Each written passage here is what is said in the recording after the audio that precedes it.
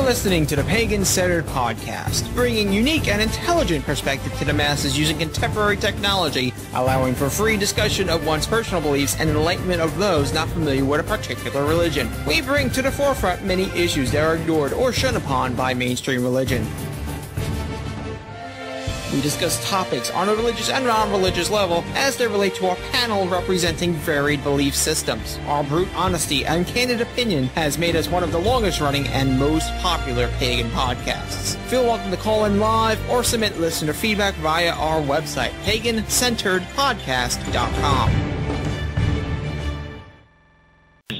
And welcome to tonight's episode of PCP, the Pagan Centered Podcast. I'm Dave.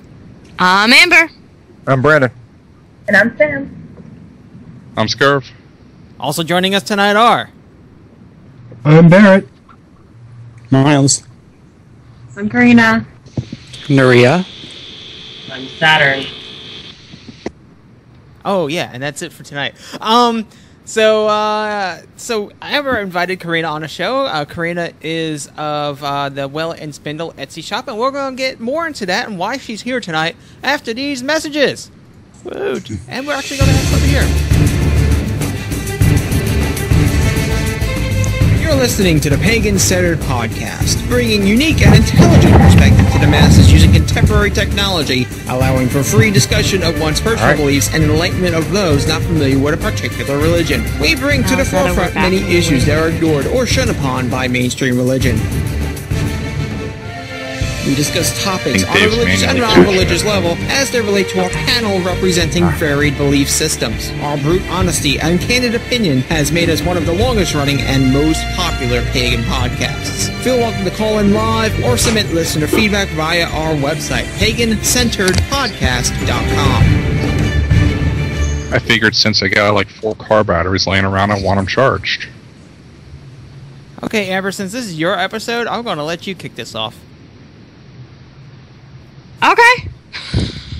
Well, we can start with a typical meet and greet. So, you want to introduce yourself, say where you are, and what kind of things that you do?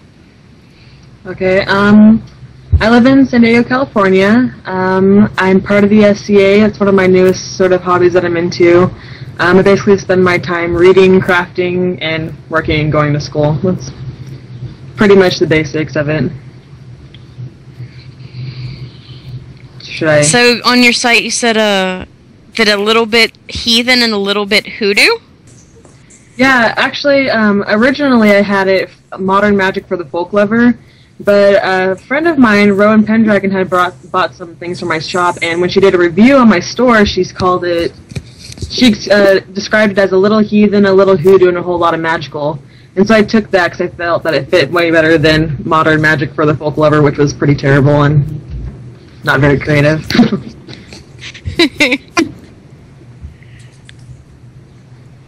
So now, did you originally get into hoodoo and heathenry and just kind of mix them together, or did it just kind of happen together, or? No, I've only been into hoodoo. I got interested in hoodoo after joining a Hedwig group, and they were talking about some people were practicing it. So I started studying it, and it wasn't until after I got into using hoodoo that I became interested in more into the Norse and Germanic pantheons, because I kind of stayed away from the Norse and Germanic pantheons, even though I'm mostly German and the rest of my heritage is all Northern European, because it was kind of I felt like it was calling me, but it was too much for me to handle at that time. So it wasn't until recently that I kind of just completely dove into it and just found that it works perfectly for me. So I'm kind of slapping myself in the face, why didn't I get into this sooner? It's fits completely with what my personality and my views on things. So hoodoo came first, and then the heathen stuff kind of snuck in after it. It's tricky that way. So does it work well together, or is it more like when you make these oils, you do hoodoo, and then when you do these things, you do the heathenry, and they're separate, or do you overlap them? They kind of go together, because when I make my oils and other blends based on kind of as giving sort of things to the Norse gods or not the animals, the creatures that I name things after and whatnot, I use the different herbs that I use. I base their properties off of the hoodoo perspective of these different properties. Because I know a lot of the times when you'll look at something, a lot of people will go straight to, like, let's say Scott Cunningham's Herbal Encyclopedia and whatever. I go to Cat Ironwood's Hoodoo Herb and Root Magic. And a lot of the times the different things are the same, but there's different... They give more options on different things to use that I don't usually see in practices with other people. And even though hoodoo is African American folk magic, it has a European influence and it also has Native American influence. So I like to have like this. I use those influences better because it's like this well-rounded sort of. Does that make any sense? I think I'm rambling again. I warned you about that. That's alright. No. That's alright. You're doing really well. Don't worry about it. So with my heathen sort of path, I view the gods and everything as more of kin instead of like something to be worshipped and to give offerings to and whatnot. And hoodoo is a magical practice. It isn't like a path or anything. It's not like a religion or spirituality, even though a lot of times there's different practices. They'll say you need to chant this psalm over this or whatnot. And they'll talk about using different things connected to Christianity. But you can take and give, or like give and take of little sort of things and mix them together. So I haven't really had an issue with it yet. But I hope bringing it up now doesn't create an issue later for me that I'm going to run into. Now that you have, of course it will. That's great. It'll be about 2 or 3 months. Fabulous. Oh, you're welcome. So have you caught any slack from either the traditional heathen people or the hoodoo people from mixing them or not doing strictly either one or the other? No, not really, because there's people who are more eclectic than I am, and I try when I make certain like hoodoo products and everything, I try to be as traditional as possible, find the correct ingredients for things. I won't make a lot of things because I don't know the recipes for it. I'm not going to just make them up like some people do. When I make my own oils, I make it up from like what I'm sort of trying to bring into it and what certain herbs and whatnot are sacred to these gods and goddesses that I'm trying to make something in honor of. But when I'm making like a hoodoo sort of product, there's like actual recipes for a lot of these different things. And it changes as you go, like regionally, supposedly, but there's some things like Van oil, and it has to have like these 5 different ingredients. So you have to, do you get what I'm saying? So there's recipes that you have to follow. So when I do hoodoo stuff, I try to be traditional, I try to keep with it as much as I can, and that's why I don't practice most of it, not most of it, some of it, and that's why I don't create a lot of different things, because I don't want to just make it up and give it the name that it has in hoodoo. But I haven't had any issues with heathen people, mainly because there's not really any heathens here in San Diego that I can find. And then online, I don't really discuss spiritual things with them, other than like maybe talking about a certain god or goddess, but they never really asked me about anything else. And there's no real hoodoo practitioners here either. It's starting to become more common, like more people are starting to get into it, but they're not really traditional practitioners, so they're all pretty eclectic and they don't really have an issue. But I'm sure there's some people that are looking at what I do and kind of like shaking their heads like, why are you sort of like messing with this sort of thing? Do you know what I'm saying? Why are you changing it to fit your purposes? But nobody's ever come straight to me and said anything, so. Well, at least you don't have a lot of conflict going on, so that's a good thing. Yeah. So what about when it comes to family and friends and things like that? Were you raised in an alternative path? Have they accepted it if you weren't? My parents were both they're punk rockers when I was born, and so they're just like really like open and liberal and kind of like funky, and they let us my mom basically gave us the freedom to choose what we wanted to do. So when I was 9, I started going to different churches, studying different religions, because I felt a call for something that I needed to get in touch with, sort of like trying to get in touch with like the divine or something. And then, so I went to a bunch of different churches, and she allowed that to happen for me and my sister. So we both have gone to various Christian churches, and we've kind of, like, Mormon, Jehovah's Witness, Jewish sort of thing. We've gone into all of that. And her allowing us to do that made me really interested in religion. Now I'm a religious studies major. But when I was around 12, I started sort of seeing things differently, and I came to my mom and talked to her about it. And she told me, like, hey, a lot of the things that you're seeing are, like, a lot of the things that you're getting into is what I'm into. And she told me that she was into witchcraft, and she was following the Celtic path, and that her fiancé at the time was studying Druid practices. So she got me my first book, and it was like Teen Witch or something by Silver Ravenwolf, and that just kind of like, yeah, okay, she didn't know better. That's okay. And that's how I got started. You're going to have to begin somewhere. Yeah, that's true, yeah. That's really cool, though, that she was accepting. Yeah. My mom and my dad are pretty open. My dad joked, like, do you keep goat's heads under your bed or something? They're divorced, so he wasn't really around. My dad's never been super part of my life. But his family is really, like, Baptist and Catholic, so they don't really talk to me about stuff. But my mom's family is just kind of like my grandma and stuff. She'll ask me a lot of questions because she's really into practicing different faiths as well. So I haven't really had an issue with family, basically because we just don't talk about it. So, and I don't really push my stuff on people, and I don't wear a lot of, like, pagan-related jewelry other than, like, my rune necklace and whatnot, so it's not really, yeah, something that's brought up. I haven't had any issues with the family yet. Now, you said they ask questions. Like, do they learn off of you, or is it more of, like, the curiosity, what is this kind of question? Well, my grandma will be like, she said something like, are you a witch, Karina? And I'm like, well, here's what I'm into. And she's like, oh, okay. And she just, I don't think she likes the term witch or something. But she's practiced some, she's studied, or not studied, she's been into, like, alien things, and my mom said she's studied Italian witchcraft and stuff before. My grandma's super into, like, everything. So she'll ask questions like, what are you practicing? And, like, she'll ask basically, like, for me to explain it. But then she's just kind of like, oh, cool, afterwards. She's not like, oh, okay, well, that sounds kind of like devil worship or something. She's very, like, chill like that when it comes to spiritual stuff. And my Opa is just okay, Oma is grandma in German and Opa is grandpa. So my Opa is just kind of like, oh, whatever you want to do. He doesn't really care. He's married to an ex-hippie, so I think he's just used to being around, like, alternative spirituality people.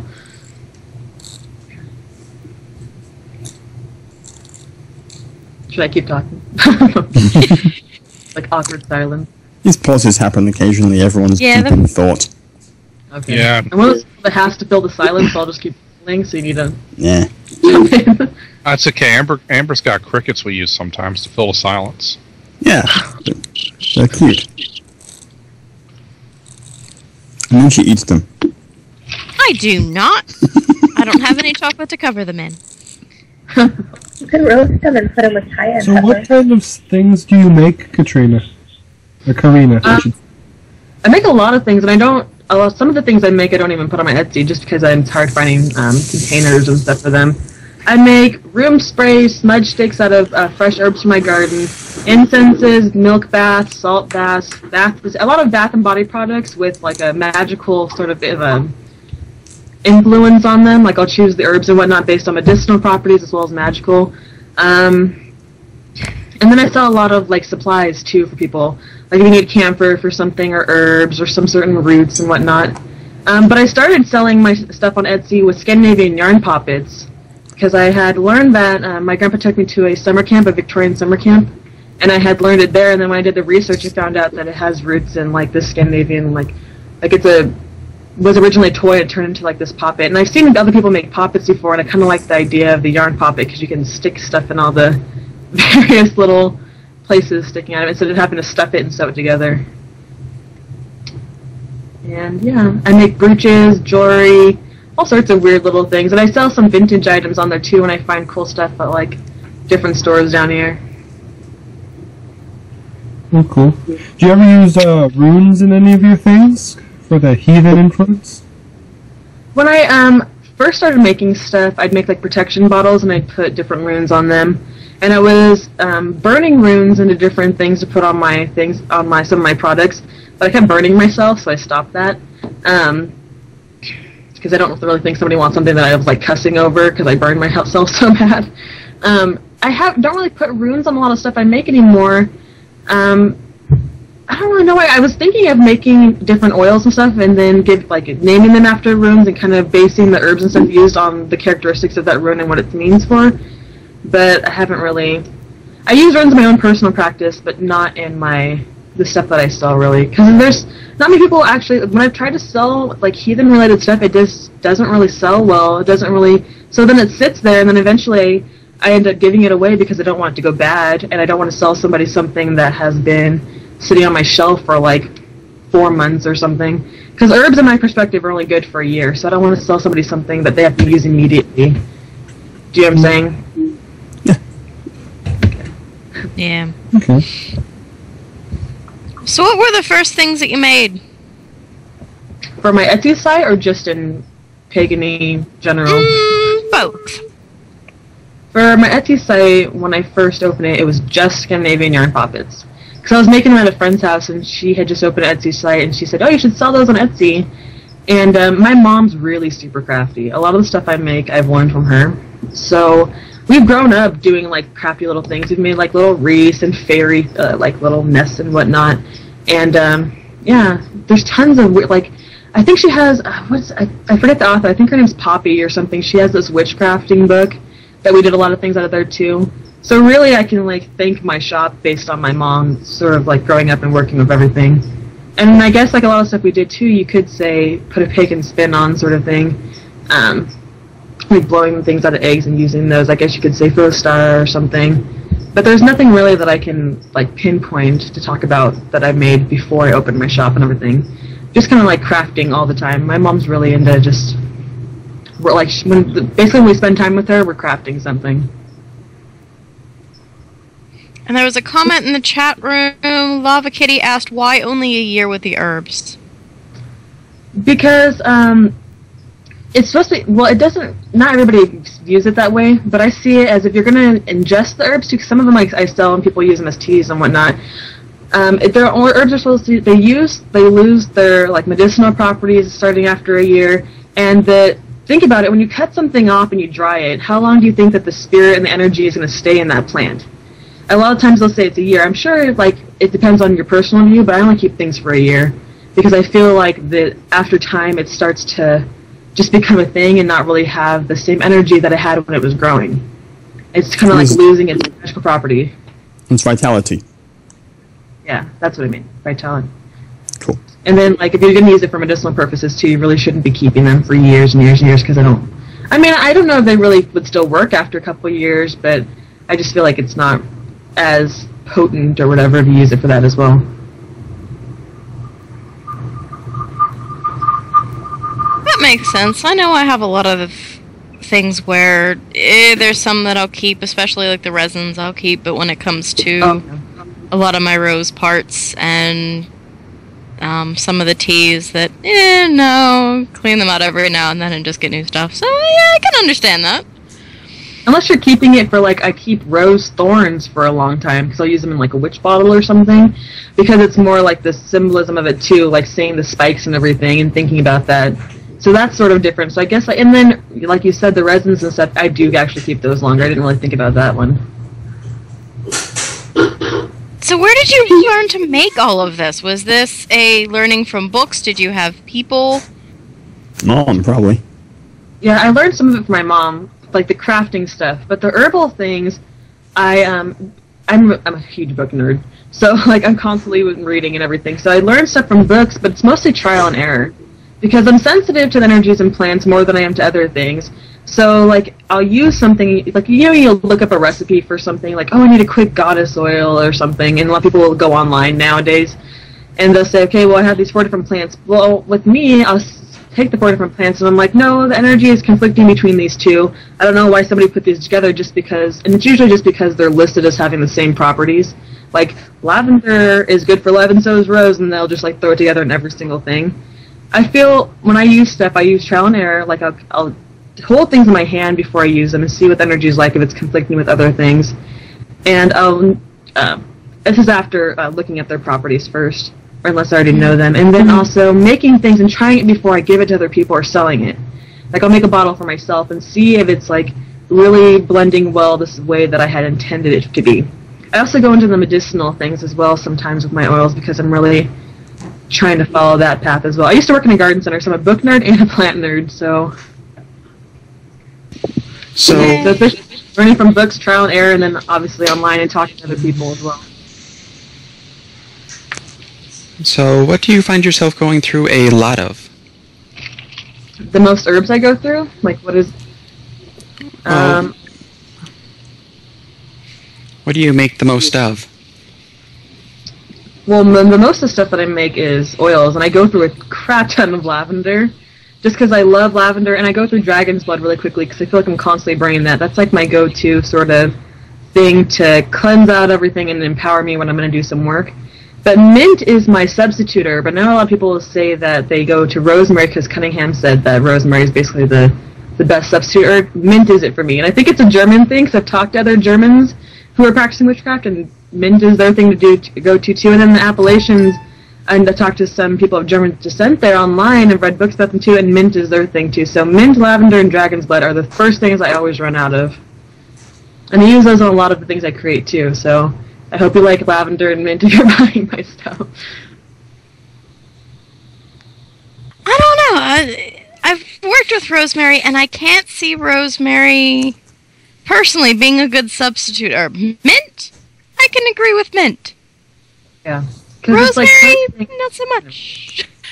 Yeah. I don't know if that was his own choice, Cunningham saying, his own personal thing, or if he got it from something else. But now it's like become common for people to just associate rosemary with, not common, but when I talk to a lot of people, usually they've read Cunningham's book if they're getting into herbal things in this community, do you know what I mean? So they all have this thing that rosemary's it, and I'm like, no, it doesn't fit right. Use mint instead. Kim would argue with you, Amber.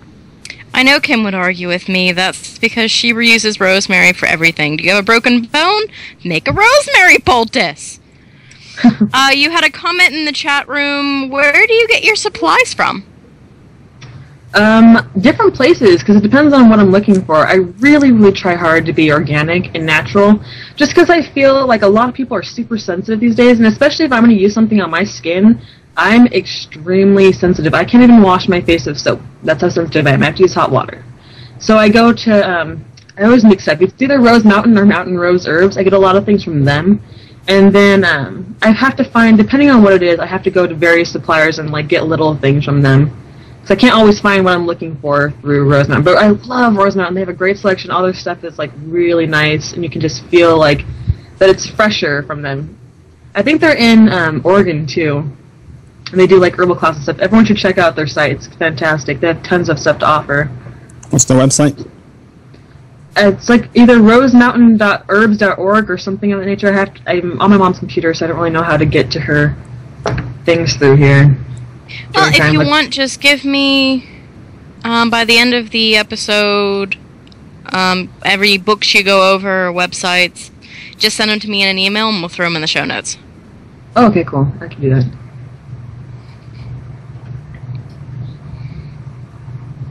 So I did, and I let the crew know that I purchased some of your oils from your Etsy site. And I'm always hesitant when I buy other people's products because I'm so picky. And I'm horribly jaded against the rest of the community. But I have to say I was really, really impressed with both of them. Awesome. The one for breaking curses, I can't pronounce them for the life of me, and they're far, far away from me now, so I can't read them. Vithar's Vengeance? Yep, was it the Vithar's Vengeance you said? Vithar's something, yeah. Vithar. I pronounce everything wrong too, so. It feels different than I would expect it to smell. Okay. Like, it feels very spicy to me, but when you had labeled it, it packed with a punch. It definitely does. And I don't know what was in the area, but it was just something that was not pleasant, and everything in the house was all of a sudden lovely. Oh, so and I'm not used to most people being able to make something that I can use like that. So in my book, that's like, oh my god, you're awesome! Hey, trial and error, that's how I got that. And that was the Frau Holda? Yeah. I'm really connected with her. I haven't made anything for her except till this last, within this last year, because I kind of like didn't want to piss her off in a way, because I'm really connected with her, and she's one of those people that, not one of those people, one of those sort of, she's a regional Germanic deity, but basically she's connected to Frigg. She's one of the people that I didn't want to, not people, deities, I didn't want to like piss off by making the wrong thing. Like, I usually don't feel that way with different gods and goddesses, but I'm so connected with her that I'm like, I have to make this perfect, you know? Yeah, So- and it was absolutely amazing. I felt it before I opened my P.O. box. Oh, cool. That's cool. I knew the day that I got it. So yeah, I can now say from a personal experience that I would highly recommend your stuff. I shall do so when I meet other people and pass your site along. Oh, thanks. So speaking of feedback, do you get a lot of feedback from other people that you sell to? Generally speaking? Yeah, on Etsy, I'll get a lot of feedback, and I'll have people who add me because they'll find me, because they'll get my address off the thing, and they'll come and find me on Facebook, or they'll find me through my Facebook fan page, and they're like, I had to add you, like, your things were so great, blah, blah, blah. Or people who are already on my Facebook fan page, or on my regular Facebook, and they'll see me post stuff, and then they're like, hey, well, and then they'll buy things like, oh my gosh, you talk about things, but when I finally bought it, I was like, holy crap. So I get it. Almost all the feedback I've gotten has been really good, except for like when something's broken in the mail. That's pretty much the only bad feedback I get. So I get good feedback online.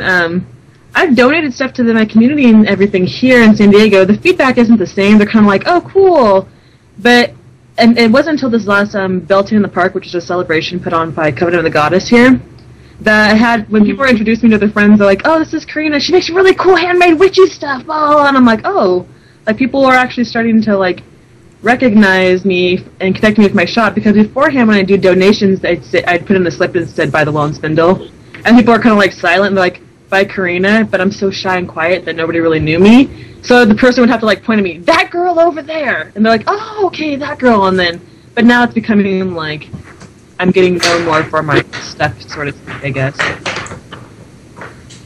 And there was a comment in the chat room. Is there any books you recommend for people who want to know more about hoodoo, and where do you see yourself going with your business? Well, the first book you should get is Hoodoo Urban Root Magic by Kat Ironwood. It's spelled like Yronwode, like YRONEWOD or something. I started with her and yeah. Something. I think she pronounced Iron. I started with that, and then like learning that she'll like just tell you about different things, and the connections start starting between different herbs and everything. So, and since you basically use herbs and different personal concerns and all that different things in hoodoo, that's the first thing you should be looking at more than like a. And the second step you should be taking is like going and looking at the culture. There's a bunch of different books you can get. I just got some in the mail. I think Jambalaya, I forgot the author, is supposed to be really good. Ray Marlborough, I don't know, he's not really accepted by traditional hoodoo practitioners, but he's a good one. I just got his book, and the first part is kind of crappy, but it's like talking about how to set up your altar and everything. But his charms and his formulas for things are interesting. A lot of the books for hoodoo are really hard to get or cost like hundreds of dollars because they're like Hyatt's books. He's supposed to be like the top person. His books are like super expensive. You can find a lot of information on luckymojo.com. Kat has posted a ton of free information on there. At the end of Amber, I'll send you some links to the books other books I have, but I'm not in my room, so I can't grab them to get the titles. I'm terrible remembering titles and authors. I just like remember it as that book, and I'll remember the picture on the cover or something. But yeah, you can. There's different things online. The one book that I've told that you should not get is the what is it? Something about sticks and bones, and the person's name is like Star or something. I heard that's really basically her own interpretation of hoodoo, and it's really Wiccan influenced, so it's not really close to traditional hoodoo at all. I don't know if anybody's heard of that book. Some Root, Sticks, and Bones or something. Yeah, I'm not helping by not having correct names. I haven't heard anything offhand, but that doesn't mean anything, so I'm horrible with remembering names. Hoodoo books. Where do you see yourself going with your business? Oh, okay. I don't know. It's helped me grow spiritually and everything, making stuff for other people, because trial and error, testing things, opening myself up, and being able to purchase different things to work with. But I don't know, like most people's dreams I talk about within pagan community, like tons of people want to open a store eventually. And that seems like a really cool thing that I'd want to do eventually, is to open a store somewhere. But with this sort of, what do you want to say? This economy and everything, I don't see that happening anytime soon. I see myself basically doing regular job and doing this on the side for now. Maybe I'll open up a better website if I can figure out how to. I'm crap with computers, so I have to find somebody that I can who will be paid cheaply to help me make with web design and whatnot. But it'd be cool, like, if eventually I could open a store and work with other people, because I want to make like a handmade store, not somewhere you go into, or mostly like places I go in now. It's basically some books, some herbs, and then everything else is mass-produced, like statuary and stuff that I can't afford. Most people in my community can't afford, that I don't really want in my house because it's just so, like, not fake, but, well, yeah, it's fake, but it's just so mass-produced it doesn't really have any real energy with it, or made by, like, humongous companies that don't put any of, like, anything into their products. I want to make a store. If I'm going to have a store, I want it to be a store where everything is made by the people who work there. I want it to be like a... So I don't know if that's ever going to happen, but that could be part of one of my dreams. If not, I'm content with just doing stuff from home in my spare time on Etsy or online. So have you noticed the sales from Etsy? Go ahead, Miles. Okay. I'm looking at some books on Hoodoo. The book that you advised against was called Sticks, Stones, Roots and Bones by Stephanie Rose Bird, correct? Okay. Yes. I'll take your word that that's not as good. How about these three? There is Hoodoo, Herb and Root Magic by Tat Aaron Road. That is approved, I imagine. That's the first book I think you should get if you're going to get into green cover. Okay. Yeah, that's then there is. Okay, the Voodoo Hoodoo Spell Book by Denise Alvarado. I haven't read that one, but I've heard like mixed reviews on it from different practitioners. Some will say that she's not super traditional, and some will say, I think the title is misleading to her. I've heard that she explains the difference between Hoodoo and Voodoo when you first open it, and it's because Hoodoo and Voodoo are different. They're not the same thing. And so I think the title of the book kind of throws people off, and then when you get into it, I think the author explains the difference and then actually goes into Hoodoo. And then the third one, with what appears to me as a really dubious title, is Root Work Using the Folk Magic of Black America for Love, Money, and Success by Tiana Lee McQuillar. That sounds like one of the... That sounds very specific. Let me find that real quick. I think that's actually a good one. I think I just actually ordered that one. Okay. What is it called? It's called Root Work Using the Folk Magic of Black America for Love, Money, and Success by Tiana Lee McQuillar, McQuillar. Yep, I've heard fantastic things about this book. I just actually got this one in the mail. So this is one I just got today. I haven't read yet, so I can't tell you if it's good, but I've heard good things about it enough to buy it. And what? I'm curious as well. In your definition, what is the difference between Hoodoo and Voodoo? Okay. In layman's terms. I don't know too much about voodoo. I know it is a spiritual practice. I guess you could call it a religion. There's certain things that go along with it. So you have like your own different orishas, I think they're called. You have your different gods and goddesses sort of thing. The orishas, I think, are the names of what they call their gods and goddesses.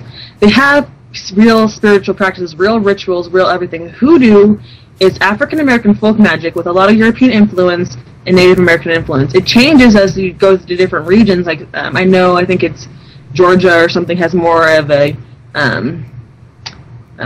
Native American influence on Hoodoo, and there's also family practices. But it's a lot of people who practice it are African Americans, and a lot of African Americans in the South are Christians. So it's basically just a magical practice that you can add on to your religion. It is not a religion in itself, and there's not a lot of there's a lot of different things that are connected with each other because of the voodoo working in the same area and everything. But it's not the same thing. Voodoo is a actual practice, and in my opinion, Hoodoo is just magical, folk magic that you can basically like latch on to something else. I know it's more traditional if you use it. I'm not saying you have to be a Christian. It's more traditional to be a Christian and use it, but those are the majority of people using it are Christians.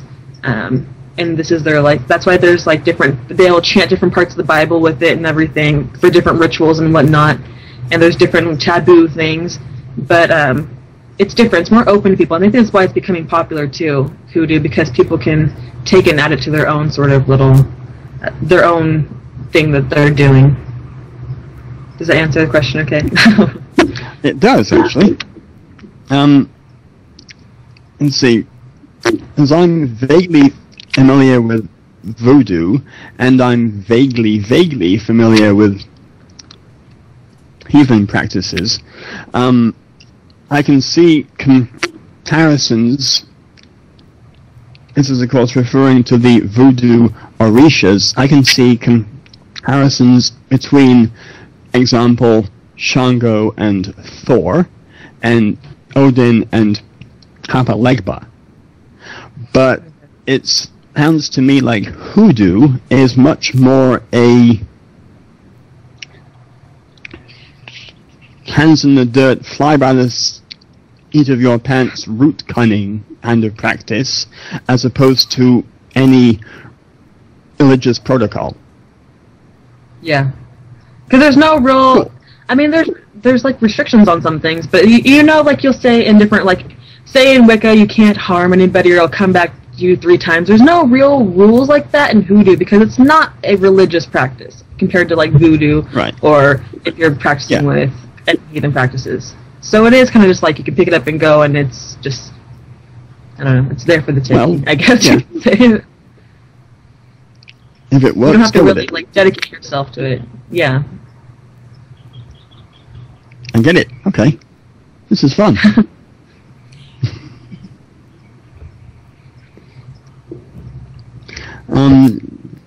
How do you combine, if they are something that you can combine, hoodoo crafting with heathenry practice? Is it just that the two things just happen to not conflict and they're both cool? Or is there a definable emphasis that you can identify? Okay, I couldn't hear all of that. I heard, basically, is there a conflicting thing between hoodoo and heathenry? Is that what you said? Because my computer was kind of like... Okay. Well, yeah, that I don't see... Rats. Yeah. There's no real...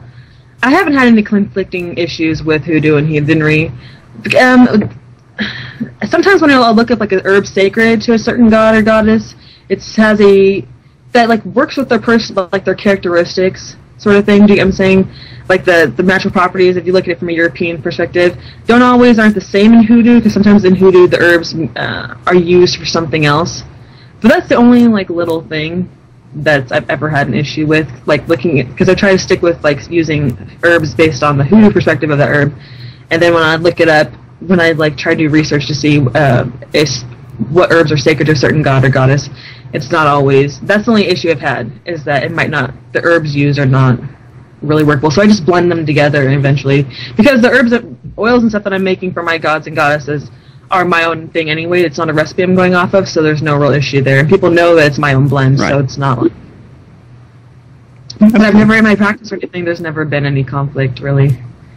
Thor hasn't come down and said, like, how dare you use... No, so it hasn't really... Yeah, this is not good, this is not right, cut this crap out. No, good. Going off of that, there was a comment in the chat room that asked, what do you do when you're about to work on somebody's product? That it's amazing that you don't cross-contaminate energy from project to project. Okay. Well, I'm constantly cleansing, and I do work on certain projects at the same time, but I work on them in different areas of my room. Like, I have a desk next to my computer desk that I'll make certain things, and then I have I guess you could call it an altar of sorts, where I make everybody's stuff. But I'm always working, or make the stuff that I'm selling. But when I'm working on something, like if I make, like, it usually has the same sort of, I'll make something and finish it first, and then get rid of it. Not get rid of it, but I'll set it aside before I work on something else. So I'm not making, like, love stuff right next to, like, something to make somebody get out of your life or whatever. I focus on one thing and I make it. The only thing that I don't finish is like labeling them or something later. And so there's no really like overlap of energy, because my room, because I make most of the stuff in my room or in my home, like in my kitchen or something. Because my room is 2 rooms put in one, so like half of it is like where I reside, and the other half is like where I keep all my stuff and everything, and I have my little working spaces and whatnot. So I feel like my energy is already in there, and obviously my moods change and everything, so there's all these different things in there already at play, so it's not really, if you're getting something from me, it's kind of like my energy's in it anyway, sort of thing. Before I send it to you, I always try and like mentally sort of, not mentally, but like do this little thing where I cut it off so you're not getting something that's like, has my juju all over it, but obviously I made it so it's partially there, but not, when I make stuff I don't feel like there's like an overlap of whatnot, because all the stuff that's bringing in is probably in your house anyway. Like say you're bringing in the love, okay wait, I'm losing track of my thoughts and it's not going to be alright. There's no real, okay, basically I don't feel like there's an overlap thing. I'll make something and then put it aside and work on something else. I'm constantly cleansing my room and everything, so I don't feel like there's residual ick that would influence something else, if that makes, I don't know. Okay, that totally, I don't think I answered that question properly, but I can't really think of how to answer it the right way. No. My thoughts don't always translate right out, so like, I don't really know how to explain how. I know that silence gets you, don't it?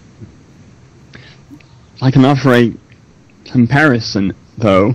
It's like I'd use the kitchen counter for icing up ground beef and onions and things, making a meatloaf, and you clean the counter so that you can work on the blueberry pie. There is no element of the meatloaf in the blueberry pie because you have cleaned your working area and washed your hands. There you go. That's right? Kind of, yeah. Yeah, that's basically it.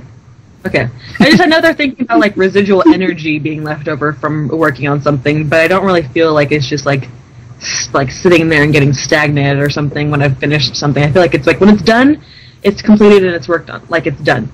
Like here's an idea. Like okay, in some myths they'll say like they'll make a magical sword, and once it's completed, it has its own destiny, it has its own, not soul, but like something of that nature, and then there's nothing left of it anywhere else. So when I make something, and once it's complete, it's its own little entity sort of thing.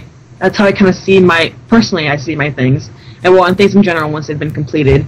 So I don't feel like it's leaving behind anything. Once I finish making it, it's done with, and it's moved over. It's not like my energy they put into it isn't sitting there like jumping around or running around, hiding behind like a clock or something, waiting until I work on something else and it's going to jump in and contaminate it or whatever. I'm sorry, the mental image I got is little pieces of your aura coming off and making little imps, and just like waiting and looming and trying to pounce on things. Well. Oh, I'm sorry. Oh, yay. That's cute. Okay, so we've dug around in your hoodoo library. Let's dig around in your heathenry library. What heathenry books do you recommend? Anything by Edred Thorson. Anything by, okay, I'm going to totally screw up this. Sorry. Kvendolf, that's how you say it. Gunderson. And I found a lot of good things online, too. I know there's some magazines that I'm trying to find so I can backorder them. But basically, if you're going to get into it, read Artroth. Because I read it, and I had already read like Norse mythology books and everything beforehand, and I had already looked on stuff online and talked to some heathens online. But after reading that book, it puts things in a better perspective. And it first starts out talking about the history of the Norse people. It talks about Vikings and different things and how we found out, whatever. So I love that it gives a historical background first, because I'm a history nerd. So it starts off with that, and then it goes into the gods and goddesses, and the way he describes them and everything kind of like makes you more connected with them. And I think, I don't know if either of them, the Elves, Wights, and Trolls book is fantastic. I forgot the author because I always forget authors. I just like remember what's in the book, and that's pretty much it. Elves, Wights, and Trolls is a great book. Artroth. Just picking up a book on basically on Norse mythology and starting with that is a great start, because then you get to know the stories and everything behind the different gods and goddesses, and then later you can form a connection with them if you decide to. Because you get to know their personality and characteristics through the stories told about them. And there's some more books, but I don't have that many heathen books I basically talk to other heathens online, about their own personal practices. Our Troth is a good book, I know it. And Elves, Wights and Trolls by... I'm going to make an attempt that his first name is pronounced Kjedulf. It's spelled Kveldulf. Kvendolf or something, Last I name- think it is. Gandalf. Oh, let's just call him Gandalf. Okay. Gundarsson. He just became Gandalf, so there. I hope he's used to that. He also wrote Our Troth, which is a really good book in 2 volumes. Yeah. It wasn't available for a long time because it went out, like, if the first print that they did sold out really quickly, so now that it's available again, I think everyone should go out and get it. It's not that expensive. The book is humongous. I think it's like 20-something bucks, but it's like you can knock somebody out with that book, so it's worth it. 26 on Amazon, yeah. And then Amazon also recommends, I'm kind of humping them for book titles as you mentioned them on here. Also mention Essential. Why not? Also true, Walking the Path of the Norse Paganism by Diana Paxson. Yeah, I don't know if you know that book or not.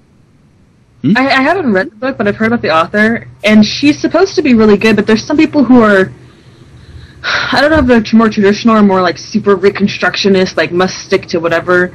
They don't, not all of them really kind of are, they're iffy on her, because I think they feel like she's added some new concepts, not new concepts, but like more new age concepts. But most of the time, when I hear people talk about her, it's good things. I just haven't really read anything to her I know yet. her. She's also a fantasy fiction author, which might influence the way that people interpret her work.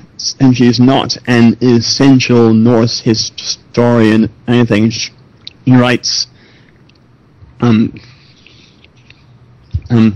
fiction and fantasy novels. That's where I know her from, as well as these books on Asatru and Heathenry. But anyway, okay. Okay, wait, I'm lost. I would just... I haven't read anything by her, That's so okay. I don't want to touch about I am her. as well, it's okay, I'm like rambling on. Yeah. I'm rambling. Fear not. That happens to all of us. It's alright. It does! Yay. The majority of the videos I make are like me rambling. I'll start off with one topic and then end up like talking about unicorns or something when I was talking about like politics or something to begin with. So, yeah, anyway. You have a blog anywhere? I have a YouTube channel that I make some videos Oh, on. do you? Yeah. I think one of the questions that Pretty cool. Amber was bringing up was going to be about that. Yep, Should I so just we talk can about- just go into that now. Okay. I do have a YouTube channel.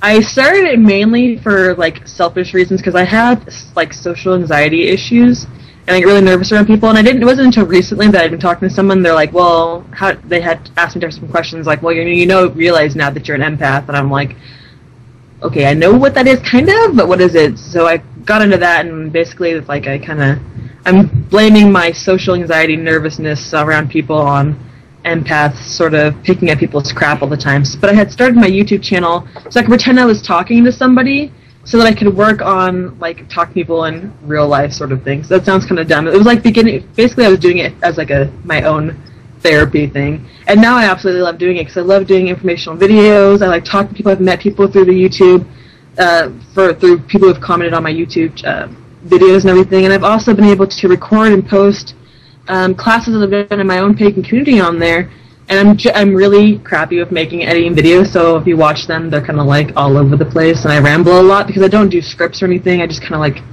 go in there and start talking about a topic that I know about, and then it turns into this whatever, like 15-minute long ramble. But I've gotten good reactions from it because a lot of people will say, "Hey, I didn't know about what the heck whites were, or the difference between like how the connections between Germanic and Norse different mythological beings compared to what are the more commonly known ones like fairies, like Celtic beings. Like, most people know about Celtic beings more than, like, Norse and Germanic ones. Like, they know fairies and leprechauns and brownies and all those sort of things. But they don't know too much about trolls or wights or the Germanic Norse view on elves and whatnot, dark elves and light elves. So, different things like that I talk about, people are kind of like, I get a good reaction because they don't really, there's not too many videos on, like, heathen stuff, really. Basically, it's like people telling you to go buy a book. But then you'll find, like, endless stuff on Celtic, sort of, pantheon and mythology. So I like doing it because now I can feel like I can tell people more about a different path that a lot of people don't get into. I don't know why people don't get into heathen stuff. Maybe it's too, like, the gods are too, I think a lot of times people see it as, they connect it with, like, racist sort of things or whatever, or it's, like, too, like, warlike or too, I'm not saying it's more powerful than other paths, but that it's kind of, like, intimidating or whatever. I think that's why when I talk about things, most people don't know about different heathen stuff that I'm talking about because they've kind of, like, stayed away from that path. So making videos on it is educating people that this path is not like this scary neo-Nazi, whatever, racist, terrible path that's, like, overpowering, that it's really like a family, it's not a family, but it's like it's a good, strong path that has, like, a really good influence on family and whatnot and your community and everything, just like some of the other paths do. So, yeah, being able on YouTube is being able to share my own thoughts and everything with others, as well as learning from other people their sort of perspective on things as well. Ramble. So what came first, the classes in your home or the classes on your YouTube? YouTube, because it wasn't until, like, a couple months ago that I first taught a class, and it's actually at my friend Lorraine's and Nikki's house. We call her Mama Gaia, and that's her little nickname. And I was doing classes through the Witches of San Diego meetup here in San Diego. Oh yeah, Witches of San Diego. That I'm a part of. And I had, the first thing that got me into teaching classes was last Samhain when I was at a meeting about preparing for our Samhain ritual, our public Samhain ritual. And basically I said I'd write it because I was kind of being pushed, not pushed like, you will do this, but kind of like, hey, nudging, like, you want to lead this ritual? And I'm like, no, I don't want to be in front of people. But then once I did it, I was like, wow, this is really empowering, and I can do this. I can actually teach people. I don't have to, like, hide under my rock and be afraid of everyone and just keep my knowledge and whatnot, little things that I know, to myself. So then I ended up scheduling a class on candle magic, a class on traditional incense and hoodoo powders, and a class on hoodoo oils, and I did it at her house. And I'm teaching more. I think I'm going to start in June and teach one on making poppets, one on making smudge sticks, little, like, basic things. I kind of wanted to start teaching more hoodoo practices to people and heathen stuff since I don't really see that. But, yeah, that came after my YouTube. I think I started my YouTube in January, and my first class, I think, was in March or something. I think that was what it was. Yeah. Or February. It was in February. So it was only a month, like, after I started my YouTube. Oh, cool. And Dave can correct me if he's not back now. He can correct me later. But I think on the Proud Pagan Podcaster site, there's little tips here and there on starting your own thing. There's enough of people there that you can ask for help with editing. So if you would eventually want to edit your videos, I'm sure there's some tons of people there that would be more than willing to lend a hand.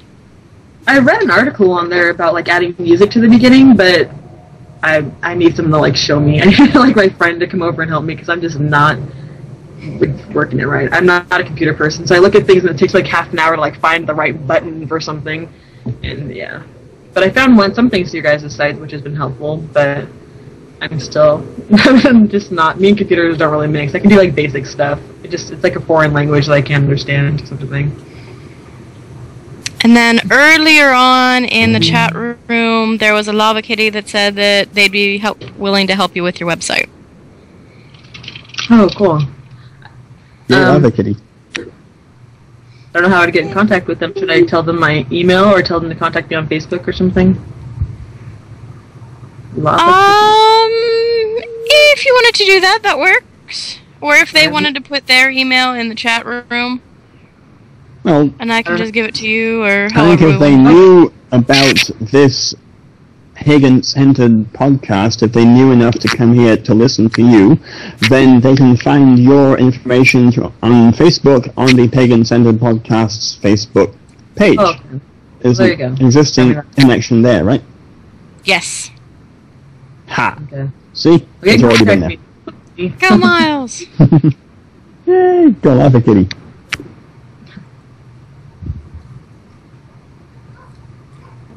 Okay.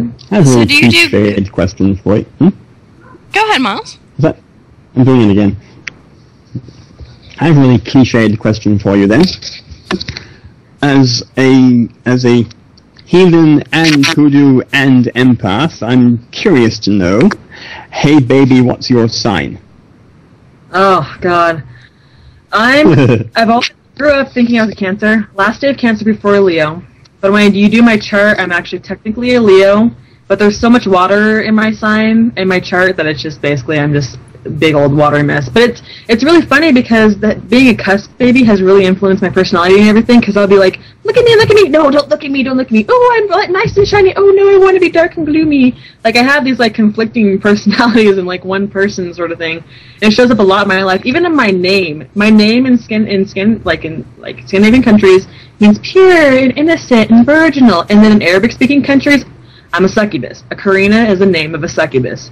So I thought that was funny that I'm like cusp baby, and then also like shows up in my personality and in my name and basically everything in my life. I had a picture on my Facebook of like my face cut in half that I decorated one side dark and one side light, and it's like perfectly sort of like shows how I feel on most of the time. I'm like having conflicting thoughts and everything, so I'm like, ooh, bright and shiny, ooh, no, darker, whatever. That's how I kind of always am. So even with my products and stuff, I'll make like, one day I'll make something all like fantastic and love and light and love for people, and then the next day I'm like, I'm making a vengeance oil sort of thing.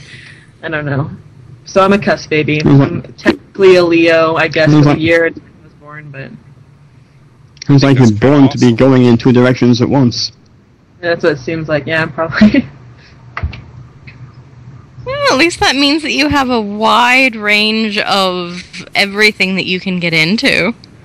Yeah, and I get it shows because like I'll get in a mood where I'm like, okay, I'm going into hoodoo stuff, and I'll just like do hoodoo for a while, and all of a sudden I'm like, oh, I miss my Norse gods, and then I'll like throw myself in that for like a week of like pure studying on just Norse stuff. So it opens me up to different things, and then those both lead to different things. Because once you know you study something, it always has this like offshoot that you like start going into. It's like this endless studying for the rest of your life of all these different little things that you keep finding. Okay, ramble. Is there a person in your life, and what's their... I'm sorry. Is there a person in your life, and what's their practice or their thought of what you do? Is there a person in my life that what? Is there a person in your life, what's their practice, if I may ask, and what do they think of what you do? Like significant other person? Yeah. I don't really have any. Like, I mean, I have people who... Okay, great. I don't really know how to answer this. I have people I'm close with, and I have sort of relationships sort of with, but there's no, like, person that's like, this is my significant other. There's no, like, set sort of... Okay, that sounds like really terrible and not how I'm trying to describe myself. I don't have a one partner that I'm like super attached to. I'm kind of just like, there's no like, okay, that makes me sound like I'm talking about myself like I'm a whore or something, but I don't feel like that at all. I just meant like there's nobody really there, but I do have people that I talk to, people that I'm kind of like have sort of relationships with. Okay, never mind. I'm trying, so I was just curious. I hope that doesn't make me sound terrible. No, it doesn't make you sound terrible. No, if it did, I'd be saying out of context award, but I think I know where you're coming from. Okay. Mm-hmm. Just not a priority for you? It's just I haven't really found someone that I'm just kind of like that really fits with what. Like the past relationships that I've been in have just kind of been like not ended well, or haven't really like been what I'm looking for. So I'm kind of just like sitting on it now, just like waiting for somebody to sort of just show up, I guess. Because sometimes I'll like whine on my Facebook like, I'm lonely, but then again I'm like, there's so much crap in my life that I do, like work, school, Etsy, this and that. I'm like, I don't know how I'd fit in somebody anyway, so I'd rather just have the little things that I have now and my friends and everything. But I mean, if I found somebody that would work well, then I'd take them up on it, but yeah, I don't know. Hopefully you have better luck than I do. I meet these awesome, perfect people who are normally at least half a continent away. Yeah, that's what I hate about being on the internet. You find somebody you're like, we are meant for each. Not, I don't know, okay, not creepy. That sounds creepy. But like, there's so much in common that you're like, wow, I have the super connection person of this person. Oh, well, you live like on the opposite side of the planet, so I guess it's not gonna work well. Should find somebody in my own community. Plus, but then again, when you talk to people on the internet, they can be completely different from their online personality compared to their real personality. So I'm kind of like, don't really go for people online. Yeah, we got a horror story to tell you about that one day. Okay. What is this Black Widow? Okay. Huh? I saw the little chat here. All I saw was Black Widow, and then you said horror story. But I guess they're not connected. No, but I could have used a Black Widow for that. I would have. Sorry.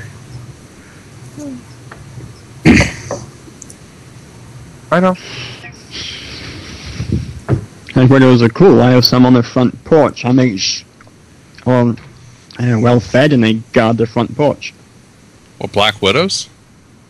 Yeah. Cool. They're wonderful. Yeah, no, they scare me. Yeah, we're not allowed to have. We're not allowed to have. Leave them alone. Yeah, I don't mess with them. I know where they are. I make sure they are well protected. Yeah, but magically they're wonderful protectors. Yeah, I don't know. I don't really like them in my garden. I kind of like get rid of them if I can. That sounds because I have an 8-year-old sister and she does not pay attention to the bugs back there. She'll like climb through something. So I don't really need her getting bitten by anything, or brown recluse or any. Obviously, I can't protect her from all of it in the garden, but I go out there and try and find them first. On the relationship standard, I think I understand. I went to college for quite a few years, and with classes and everything else, friendships normally satisfy 90% of what you need until, whatever. But there are those times that it's like, man, it'd be nice to cuddle with somebody tonight. Yeah. Get a house cat. Get what? Get a house cat. Yeah. Oh. If you look at Scurvy's picture, there's his cuddle buddy. Right. My cat doesn't like to cuddle. I named her Ingrid, and now she's like a total little Viking mean kitty. And she just like goes out and hunts and then sits there silently. I'm like, oh, she's my little Valkyrie kitty. Ingrid. Yeah. Now, do you do custom work with any of your oils and things? I used to, and I still kind of am open to it. The only thing is that I'm one of those people that you'll say, hey, can I get this? And then unless you give me a time to get it done by, I will never make it. I'm terrible with that. I have to have a set time that has to be done with. And then also, it seems like every time somebody has asked for custom order, that's like the exact day that somebody in the family have a breakdown, or something terrible happen, or I have like something that prevents me from getting it done. I've done a bunch of custom orders in the past, but it's too much pressure, so to speak. And then a lot of times people get too picky. Like they'll say, I want this, but I want to make sure this wood is from this tree, and this, and this, and this, and this. And they give you basically the list of what they want. And I'm like, if you know exactly what you want, why don't you make it yourself? Right. And then I have to go and order these things, and it just turns into this humongous mess sometimes. So sometimes I'll do custom orders for friends. Like I just made a Mama Gaia oil for my friend Lorraine, and I made a oil for her wife. And I make different things for people I know, but not really online anymore because I've had people just get totally bitchy about things. But then once they get it, okay, cool, thanks. And I'm like, I am so stressed out. I need to de-stress for the next week because of the pressure you put on me. So I don't really offer them anymore. And that's kind of mean of me to talk about the people in the past that I've done custom orders for, but it's too much. Maybe when I'm not in school, maybe this summer or something, I could I'll start offering custom orders or whatever. But it's just people get too picky with different things. If you just tell me I need an oil for this, I need incense for this, or you tell me the problems you have and I can make it for you, then it's not stressful. It's when they're hounding you for certain things, and then you make the oil or something, then all of a sudden they change their mind on something, and then you have to throw that one away. That kind of becomes this. It's not really worth it anymore. You know what I'm saying? And then the energy that I'm putting into it isn't right because I'm stressed, and all these different things. So, Right. So I order them sometimes, or offer them sometimes to people like friends and whatnot, but not really online anymore. And I don't think it's such a... It all depends on what light you look at when you think about, talking about, how stressful the orders were. Because you can take it and say that it's mean, but at the same time, you can also look at it and say that it's just the experience on the hecticness of why you don't create. So it's not necessarily the people in general, but just custom orders and the stress. So it's not too bad.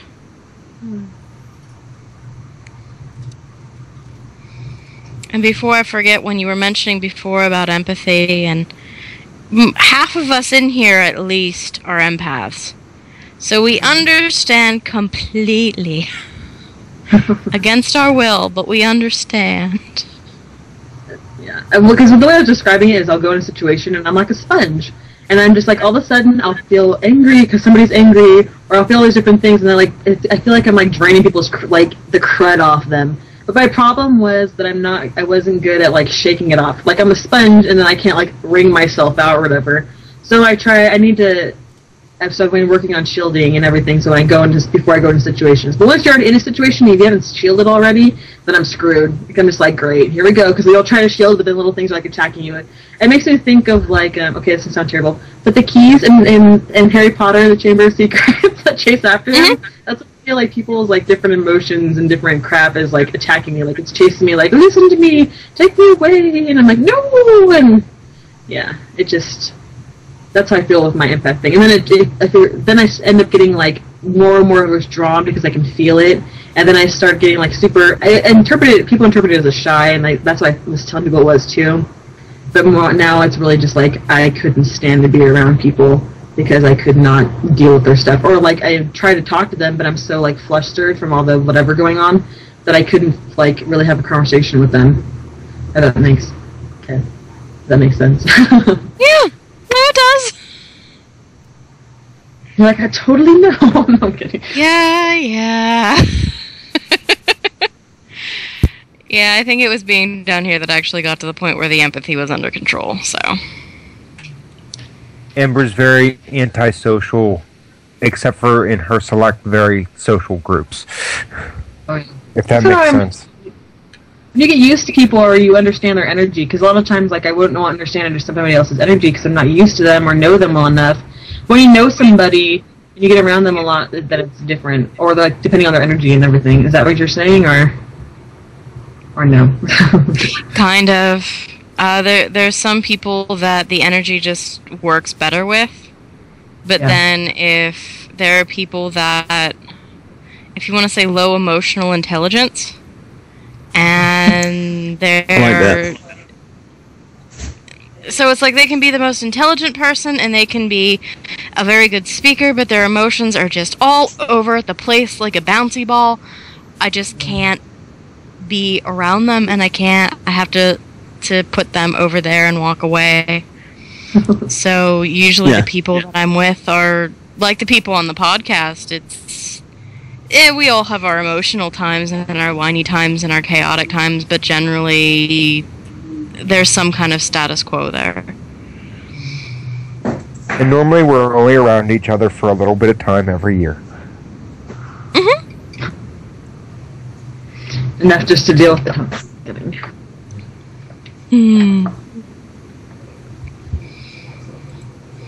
So have you had any experiences that have kind of, how to put it, kind of like smacked you upside the head and you thought maybe this isn't what I should be doing, or made you second guess everything? Not really. I've had, at the beginning I had, when I first got into it, I had been a Christian for a while. I really didn't really consider myself a Christian, but I've been going to church a lot and practicing some Christian practices. So I'd have momentary, when I was first getting into it and studying, I'm like, okay, this is right, sort of, because at first I was reading Several Waverman Wolf, so I'm kind of like, this is kind of right, but not really for me. But it was better than what I was studying. But then have I was a teenager, going, obviously, 12 and 13, just hitting puberty and everything, so I'd have these things where I was like, okay, maybe this isn't right, sort of thing. Like I'd have something bad happen in my life, or like an emotional breakdown or something, and I'd sit there and like pray, like, okay, Jesus and Goddess and this person and this, and I'd go through like this list. Whoever's out there listening to me, can somebody please help me? And then I'm like, okay, well, then I'd have like this thing like, maybe this path isn't right because I shouldn't be feeling this way. But then eventually I learned like everybody goes through those things, and it's not just because of like my path or whatnot. But I've never really had anything that's told me I should not be on a certain path. I've had things that told me it's time to move on to something different, but it's always sort of been connected. Like different when I was going through, I've never considered myself Wiccan, but I've had like, I was doing some Wiccan practices with other people, and then eventually it was like, okay, Karina, you know this is not right for you. You need to move on and like turn into different other pagan related paths. And then eventually I came to animism, and I'm like, oh, okay, this fits. It's not complicated. It's not full of crap. It's just not crap, no offense to anybody. I just meant for me. It's not full of things that I have to remember or do. It's just kind of like believing their spirit and everything. And I'm like, that is how I feel. I'm like, so I've gone through like this different things, but and eventually like they're not really working for me anymore, but I've never had anything that's told me this is not the path for you, because it's just evolving and changing to fit me better. What about the other way around? Have you had any really striking experiences that have really confirmed for you that this is what you're supposed to be doing and you're on the right path? Yeah, I've had like little things where you could feel a surge of like power, sort of in a sense. Like you feel like that connection to the divine that you're working with. I feel like it's like somebody left a breadcrumb trail and you're following the breadcrumb trail, and each piece of bread you pick up, you're like getting nourishment from it and knowledge. And you know once you get to the end of the trail that you've picked up all these different things and collected all these different things, that at the end you're going to get this, like, not reward. I'm not talking about like death as the end. I mean at the end of this sort of path that you're speaking on for that time period, that you're going to find what you're looking for, sort of thing. So I had like these little things, like I'll be in ritual that I've done with a group here, where you just like felt overwhelmed. Like we did this one thing where we danced and chanted, and I fell to the ground, and I just felt like sucked in and into the ground, and I just had like this really awesome experience. And I've done different scrying things and whatnot, where I've seen things or I've had dreams that kind of like, they're not really so profound where I'm like, holy crap, like I just been like shocked out of my mind, but they're things that like have kind of been yeah, they kind of confirm sort of like, okay, this is what you're working on, this is what you're working towards, here's a little bit of this, here's a little bit of that, and this is what you've been striving for, sort of thing. I don't know if that makes... I keep saying, does that make sense? Because I'm not sure if my rambles actually make any sense. Usually when we're silent, it's just because we're all digesting what you have to say. I'm used to that. I talk for a bit and then the whole room goes quiet for like a minute. Oh, jeez. I confused everyone. But no, we like to digest.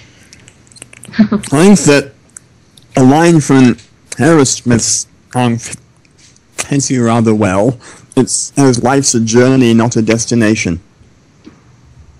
Yeah. That's what I was saying, because I didn't, like, the little path that I was talking about, I don't mean, like, the end of your life is the end of that path or whatever. There's, like, right. I feel like there's tiny trails that you're taking, and those are the little things that you're supposed to be working on, sort of. So it is, like, this journey, this path, whatever, but I don't feel it viewed as, like, this one giant path sort of thing, that you're trying to get to the end, like death, where you're like, ooh, I've acquired all this knowledge, now I get to die. You know, all this stuff, now I can't use it. Well, sod that. Yeah. Yeah, great. You're constantly using all your different things that you're learning, and you're always on a different sort of little journey that you're working on, so I'm like, I don't know. I never really think about the end, because I'm like, I'm working for knowledge now, and I know what I'm doing now, not really like, when I think of like, I'm not trying to reach like a state of nirvana or something. That's just not how my path kind of is, so I've never really think about like, striving for the end, working on all these different things so that I can die and like go to some special place because I'm so enlightened or something. I mean, there's no problem in believing anything like that. It just does not how really what I'm working towards or how I'm perceiving things that I do. I'm sure it probably influences if you believe in reincarnation, your next life or something, but not. I don't like go and do knowledge and do good deeds on purpose just because I know that I don't want to come back in the next life as like a cricket or something, or whatever you believe in concerning reincarnation, or if you even believe in reincarnation. I've I've already accepted the fact that I'm screwed when I reincarnate, so I just let go for now. Poor Scurvy. Yeah, live fast, die young, leave a good-looking corpse. How about 2 out of 3? Have you used Unacceptable. Have you used any animal parts in your hoodoo? Yeah. Like bones, teeth, or whatnot? Fur? Yeah, I actually had this huge thing on my Facebook because I acquired some raccoon penis bones, and Right. I was selling them on my Etsy site because I didn't really have a use for them at the time. And people are like, "Oh, did you get those yourself? Why do you use because I don't see a lot of people use bones and whatnot in their practices because they're like a lot of people I know who are pagan are they're either vegan or like PETA sort of thing, or like people I do know the only things they use are like furs, which is cool, but like there's so much more to the animal that you could be incorporating into your badge practices. So different, like the raccoon penis bone was supposed to be used as like a love amulet, and you'd give it to your girl, and she'd wear it as a necklace on a red string, sort of like it's basically a casting a love spell on her, and also like a symbol of your love sort of thing. Right. And there's other things you can do with it. It's also been used as a gambling charm if you wrap money around it and whatnot. But I actually just ordered alligator's claws because I'm making a mojo bag for myself, or a little grease bag. And I'm going to be offering those too. There's so many different things you can use: teeth, claws, nails, scales, flesh. The bones. I'm sure I've seen people sell dried chicken hearts for different voodoo thing. Okay, I'm mixing those together, but I'm sure it's used in both. And then it is. You're also in hoodoo. You use your personal concerns too. You use your urine, your menstrual blood, your semen, anything, vaginal fluids, your hair, your nail clippings, skin from your. You use stuff from your own body too in hoodoo. I mean, a lot of people, I'll talk to them about stuff and they're like, "Oh, that's vile, that's disgusting." I'm like, "How is it disgusting if it comes from your own body?" I don't understand. So I use animal parts and my own juju, I guess. My own hair, nail clippings and stuff and different things. I feel like by putting my own self into something, it's empowering it. And keeping my juju on it, so to speak.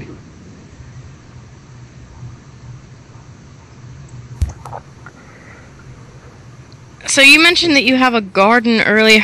Is it a big garden? A little tiny herb garden? The area that we live in, the ground is clay. So everything's in pots. So we have, basically I have like 8 or 9 rosemary bushes because that's the only thing that'll grow in the ground. Even my lavender died, and I tried French, English, Spanish lavender, and it didn't work. So I have things in pots. I have a lot of mint in pots. I use bromeliads or bromeliads, however you want to pronounce them, for protection magic.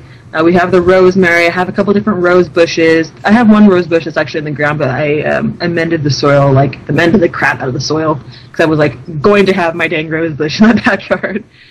We have honeysuckle. We have tons of ivy. I'm trying to think what else we have. We have lots of stuff. I had mugwort growing in the backyard. We have self-heal herb. Lots of different things. They're all in pots, though. So there's only so much I can harvest from them. Because when I first opened my shop, all the herbs were from my garden because I didn't know really where to buy the herbs from when I first started in 2008. But yeah, it's not a humongous garden because our backyard's really big. We have a trampoline and all this other stuff for my 8-year-old sister back there. And we have some stuff in the front yard, but they're all in pots, a couple gallon pots for a few of them, and then itty bitties that we re-get every year, different annuals I have to keep rebuying after I've harvested them. Annuals come back a lot here in San Diego, though, because of our temperature. We don't really get a frost, so they'll keep coming back. So I've gotten some good things out of it. The mint I have right now is from my garden and also my friend Stephanie's garden that she harvested back in Nebraska. Cool. I know we don't have too much of a frost down here, so we got all sorts of plants that shouldn't stay around for more than a year that are continually here. They don't always look that great after the first year. Some of the things to grow this long, and they're fiddly, and you're like, this is not very pretty. It's time to go. We get weird things we have trumpet honeysuckle that's this really hot pink. And anytime during the year, there are flowers, buds, and berries all at the same time. Oh, interesting. It's so weird. But that's just my How much do you work with food or recipes? How much do I work with food or recipes? What do you mean, concerning herbs and stuff? I use herbs every time I... Is that what you mean? The things you make, like, things for people that are ingested, or do you work magic into the meals that you prepare?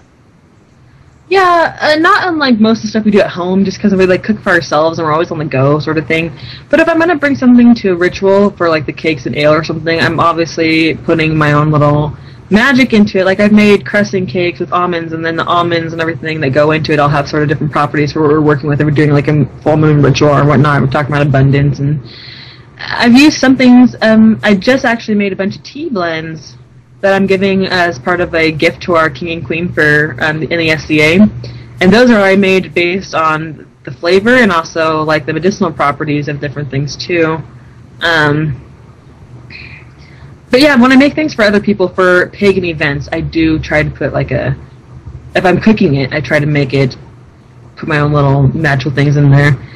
Or a lot of the times I'll look up, I have a couple like witchcraft recipe books for doing stuff like that. I forget the authors already, but like how to make cakes and ale for this, or how to make this special like cider or these special cakes, and then they'll tell you what the magic property of all the things you're putting into it is. We don't do a lot of cooking during the summer though, because it's pretty hot here. I don't know if you guys live in the south, so I feel bad for you guys, but it gets pretty damn hot here in San Diego too, so not too much of it during the summer, but definitely during the fall and winter here we do a lot of cooking for stuff. Magical cooking. Amber and I are both in North Carolina. Oh. Yep. I'm sorry. I'm kidding. Actually, Amber's even more in North Carolina than I am. Actually, no, I think I'm in more than you are, because you're about in the middle of the state, and you're just about hanging off the edge of the Atlantic Ocean, aren't you? Yeah, I think I'm in the Atlantic. I don't... We're 70 miles from the mainland. Of land. Yeah. And a half mile from the ocean and a half mile from the sound. Yeah, so we're basically on a glorified sandbar. Yeah. But yeah, I've been out to San Diego in the summer. It is very hot. Yeah. Could be worse. You could be in PA. This is true. Yeah, isn't that bad? Yes, it is. I love the scenery. Isn't it a crime against humanity? What's that, to live in Pennsylvania? Pennsylvania? Yeah. Or the state of Pennsylvania. Possibly. I think we should just take the state of Pennsylvania, kind of wall it off, and just make that our national prison. People will greatly appreciate where they live after they live in Pennsylvania. And we can make the prison sentences really short to get the point across. Like, they could be like 2 weeks, and that's all that's needed. Violent crimes go to Pittsburgh, drug crimes go to Philly. Good. What's Mechanicsburg? Silver Ravenwolf. Hey, Purgatory. Why are you trying to tempt me to say beepable words? Hey, if you know where she lives, we could totally stop by her house on the way down to Amber's tomorrow. Oh, God. I actually once saw something really funny in Pennsylvania. I did. I was on the road. Family tree that forked? No, he said funny, not abnormal. Funny, not like... No, I actually know people who are proud of being related to their relatives 3 different ways. Yep, nice. Actually, no, I was on Route 15 on the way to upstate New York, and I was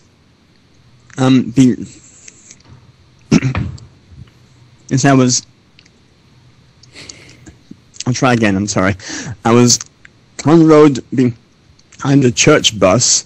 It was one of these old 1960s buses with 2 doors on the back. The door on the left had a sign that reads, "This way to Jesus," and the door on the right had a sign that reads, "Emergency exit." I thought that was was funny. I lolled. Nice.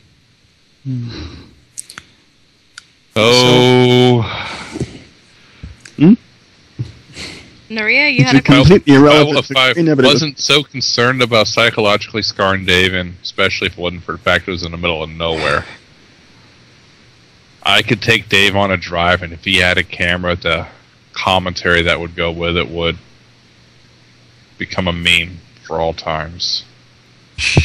Why don't we take Silver Rainwolf with us and see what happens? I met her once. She's actually kind of cool. Neat lady. I'm not so crazy about her later books, I confess.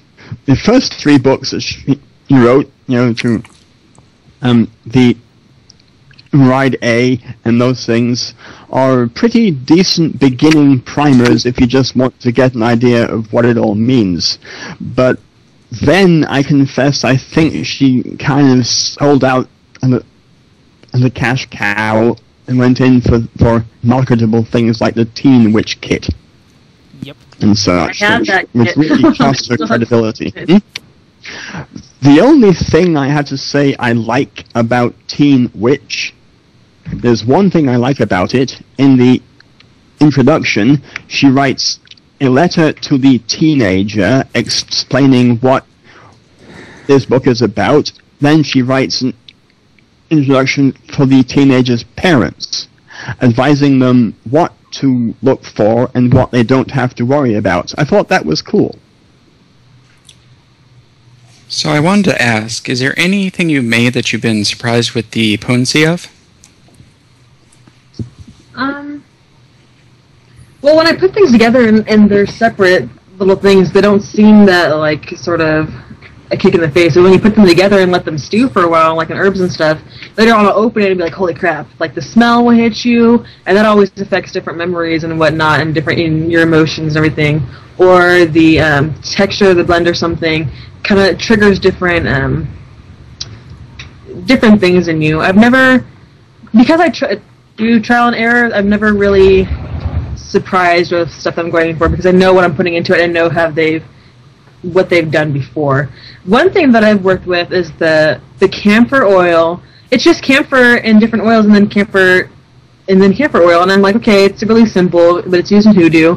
And this isn't something that I've personally made up myself, so I don't know if it really works or whatever, but when I've used it, I was having, like, issues sort of thing. I kept feeling like I was seeing, like, when I was sleeping, I kept waking up, because I kept feeling like something was behind me, and someone's like, oh, it's a ghost, oh, it's this, blah, blah, blah, and I heard camphor oil is good for kind of, like, keeping that sort of stuff away, and I used it on me, no, not camphor oil, camphor, whoever's writing this, and it kind of, like, made it all go away, and I never had an issue with that feeling like somebody was standing there staring at me while I'm sleeping issue.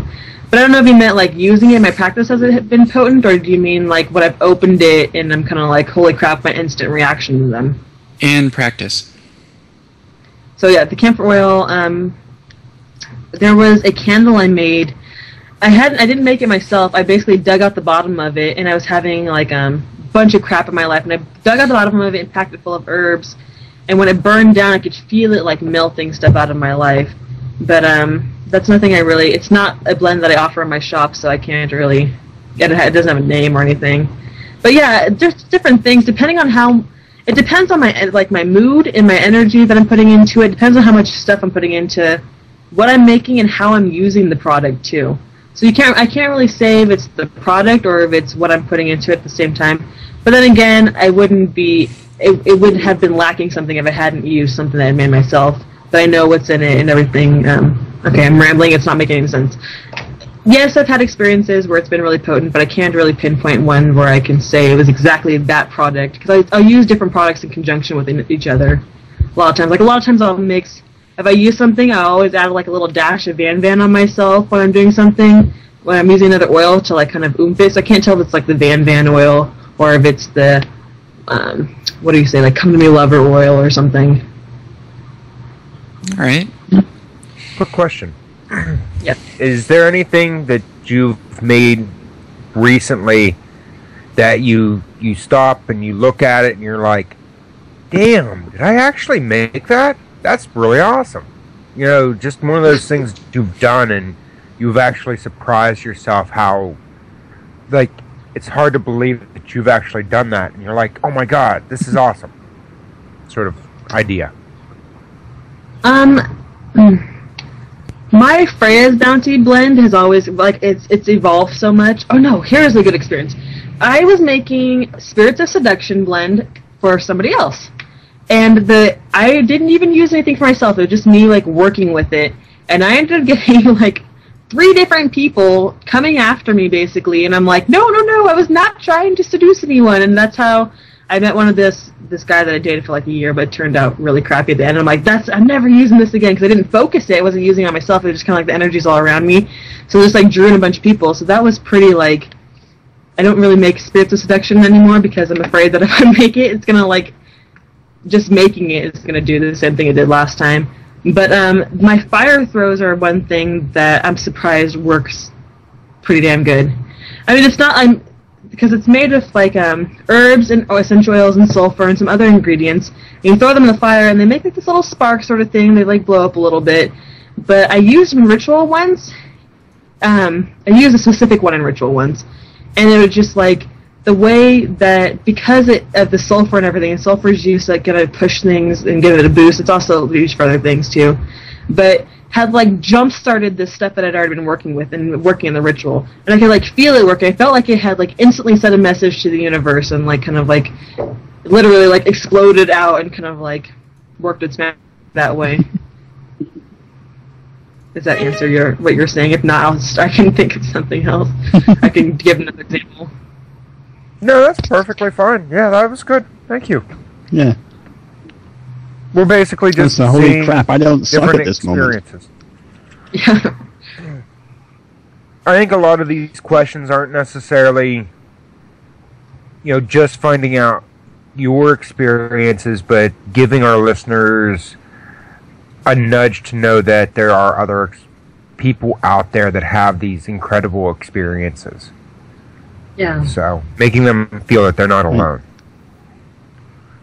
There's always bad experiences too. Put something in, all your energy into something, and then the outcome is just kind of like, oh, that didn't really work.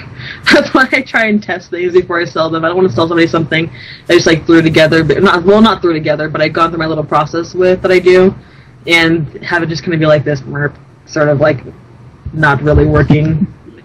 Like, Vither's Vengeance, when I first made it, it was just kind of like, oh, okay. And then I changed, like, the carrier oil and everything. I changed a couple of herbs, and I was like, okay, it's working now. There's always that kind of, like, and those are always, like, kind of, like, make you feel crappy when it doesn't really work how you had planned it to. But then it drives you to, like, make it better and perfect it. I'm a little OCD, so I'm like, you will work. I will find a way to make you work. I think it's what do you make for people's amusing. Pets? I'm sorry. Oh, I was going to say, I think on creation, I don't know if you've ever come across this, but I know Amber has, and I know that she's yelled at me, that I've made something, or she's made something, she's like, yeah, this works a little bit too well. I don't think it's safe to give to anybody else. This is just going to get put away for now. Yeah, that's how I kind of felt with the Spirits of Seduction that I just talked about, because I'm like, unless this person who's using it is really focusing, they're going to get a bunch of, like, stray hounds coming after them on their scent or something. But I eventually, like, yeah, it was just a little too, not even using it, and to have people kind of, like, start sensing it in my energy or whatever. I was kind of afraid that it would, but I gave it to one friend, and she kind of, like, enjoyed the outcome of it, so. But I was wary of giving it to anybody I did not know, because I was, yeah. There's been other little instances like that, but not really. I don't ever really usually have a huge problem with something being so, like, holy crap, okay, this is going to be locked away sort of instance, sort of reaction.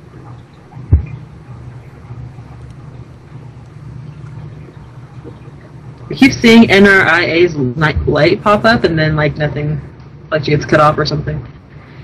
Oh, I just said it right here, too. Never mind. Oh, Naria don't like to talk. Okay. Miles, did you have a comment, question, something beforehand? Oh, just I wanted to ask, what have you made for people's pets, if anything? What do I make of their pets? Like, how do I react to people's pets? What? have you made for them? Oh. Have you made things for people to use for or with pets? Okay. The first Like thought I had for in my head was like dogs, taking cats, somebody's whatever. cat and tearing it apart or something after it had passed away. I'm like, No. I'm like, I have not out somebody's cat or something for ritual or no. I haven't really made anything for people's pets because a lot of I've never really became. I admit I've never really been connected with animals. I'm actually more connected with plants than I am with animals. And so I don't really know too much about what affects their skin, what affects their digestive system if I made them for something. So I don't really make things for animals.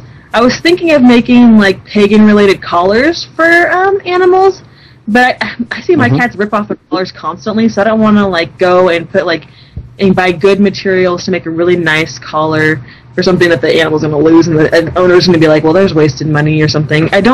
I've seen some people make things for people's animals, but it's not really my thing. I don't know. I guess I could, if somebody really, I've had a couple people ask me, like, hey, I'm buying this herb, how will it affect my dog if he accidentally ingests it or something? And then I've had to do research or ask some of my friends who have worked with animals more than I have, who have worked in, like, shelters and whatnot. But yeah, I don't really make things for people's animals, and I don't really know what I would make for their animals other than like maybe something like a skin soothing oil or something. I guess if they have some weird, like if they have fleas or whatever, I don't really know what to make. I guess if I loved animals more, I could become inspired to make something for them. I don't hate animals or anything. I'm just I don't have that connection with them like a lot of people do. Like I'd never call my cat my child or something, and you get pictures at JCPenney's or something with them. So I'm like, I don't know. I got names for my cats. Yeah, you do. I don't think some of them are repeatable, Scurvy. They are accurate, though.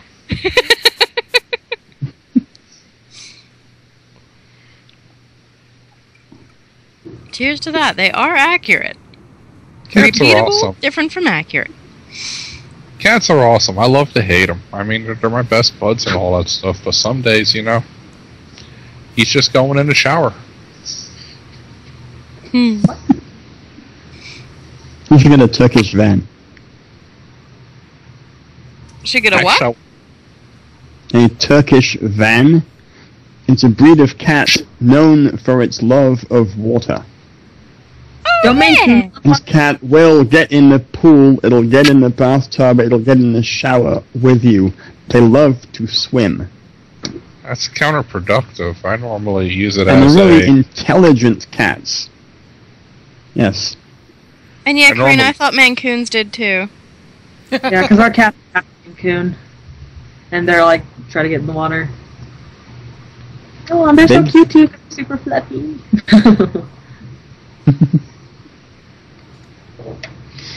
Actually, I miss it when Logan used to hate me. That was really nice.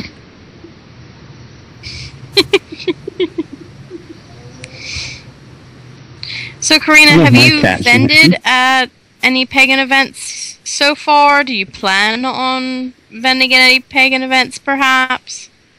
I've vended at like the psychic fairs here in San Diego and like gift fairs at there's a store here called Tree of Life Metaphysical Books and Gifts, and she had a gift fair right before Christmas or right before Yule. And but I've never done a big event. I don't have the funds to really like create enough product to go to like a huge event like PantheaCon or anything like Fairy Worlds or something. But it'd be cool eventually to do that. But I don't think my stuff is very. You look at it and it's homemade. It's very homemade. My labels are not super fancy. The packaging is not super like. It's like some people will sell things and like the stuff that they actually made inside is like crap. But the packaging is so badass. I mean, so awesome that you buy it. And my stuff's just like I focus more on like the product instead of like how pretty it is. And then people want to buy pretty.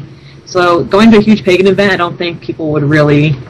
It would really do well. And plus, I'd need funds to do it. I mean, I work part time in retail and I go to school and I don't really make lots of money off my Etsy site to really buy enough product and to make it glittery and shiny for people. I'm very, like, I love the homemade look, and I love just, like, very simple stuff. Like, people will throw glitter and crap all over their products, and I'm just like, it actually turns me away from buying that product. But most people I know love that. They love color and glitter and shiny things, and it's just not me. I'd rather have it, like...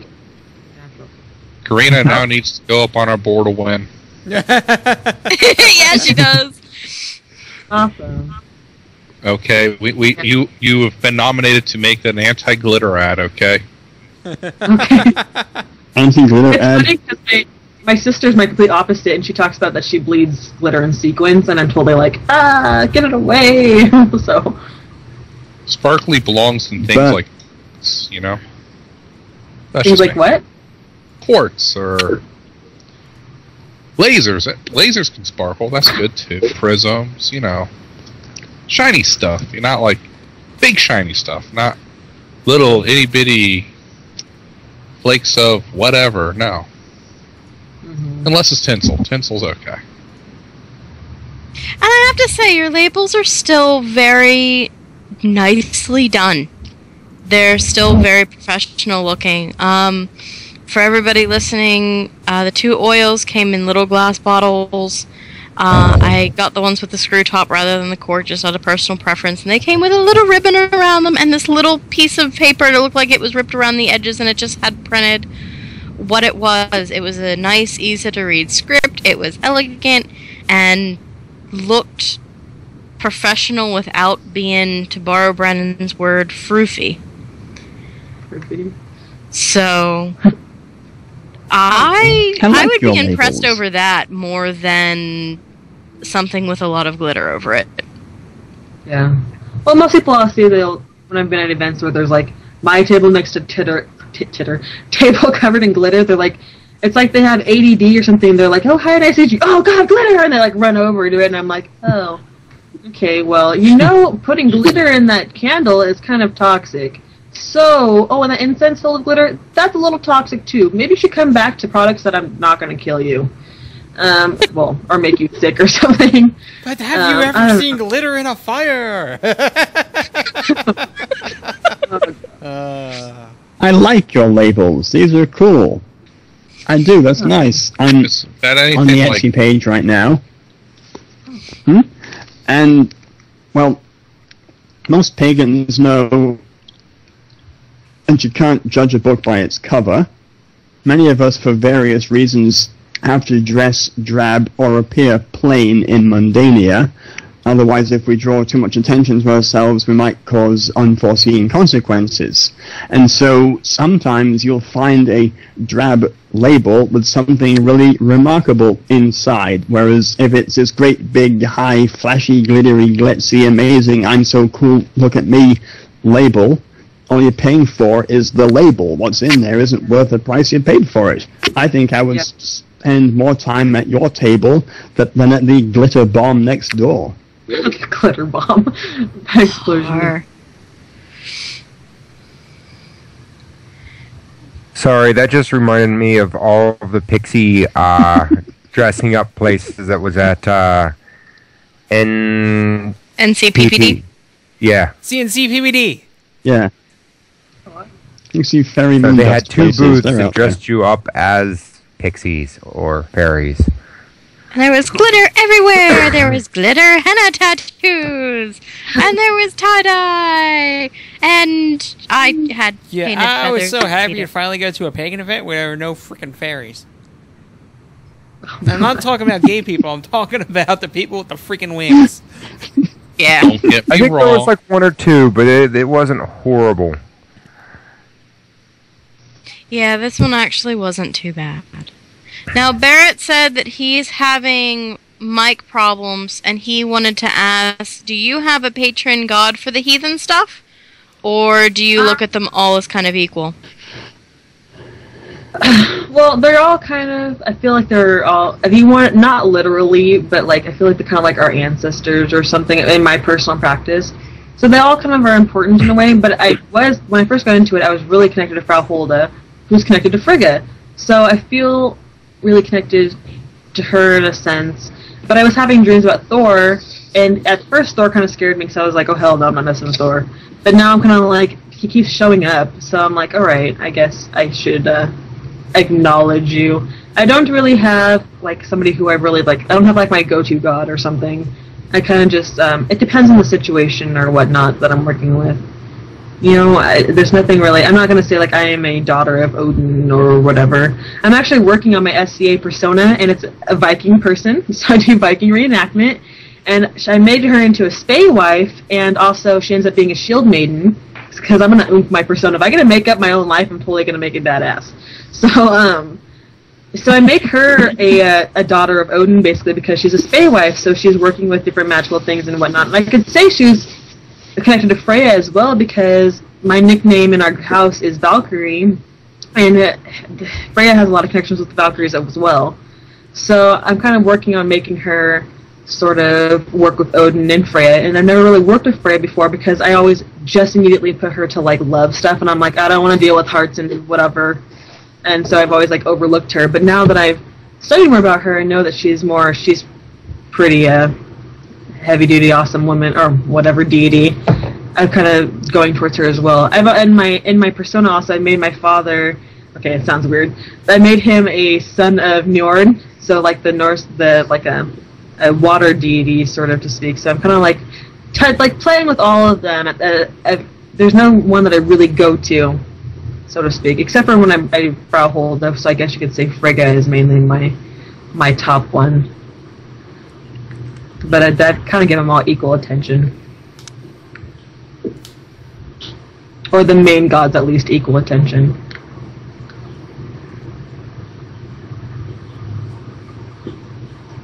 I hope that answered your question, Barrett, because your typing's even quiet.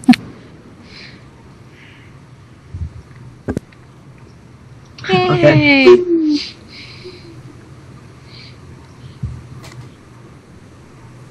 As we all watch Barrett type in the chat room. Typing is so no one's saying it's a podcast, no one's saying a bloody thing. Because they're typing.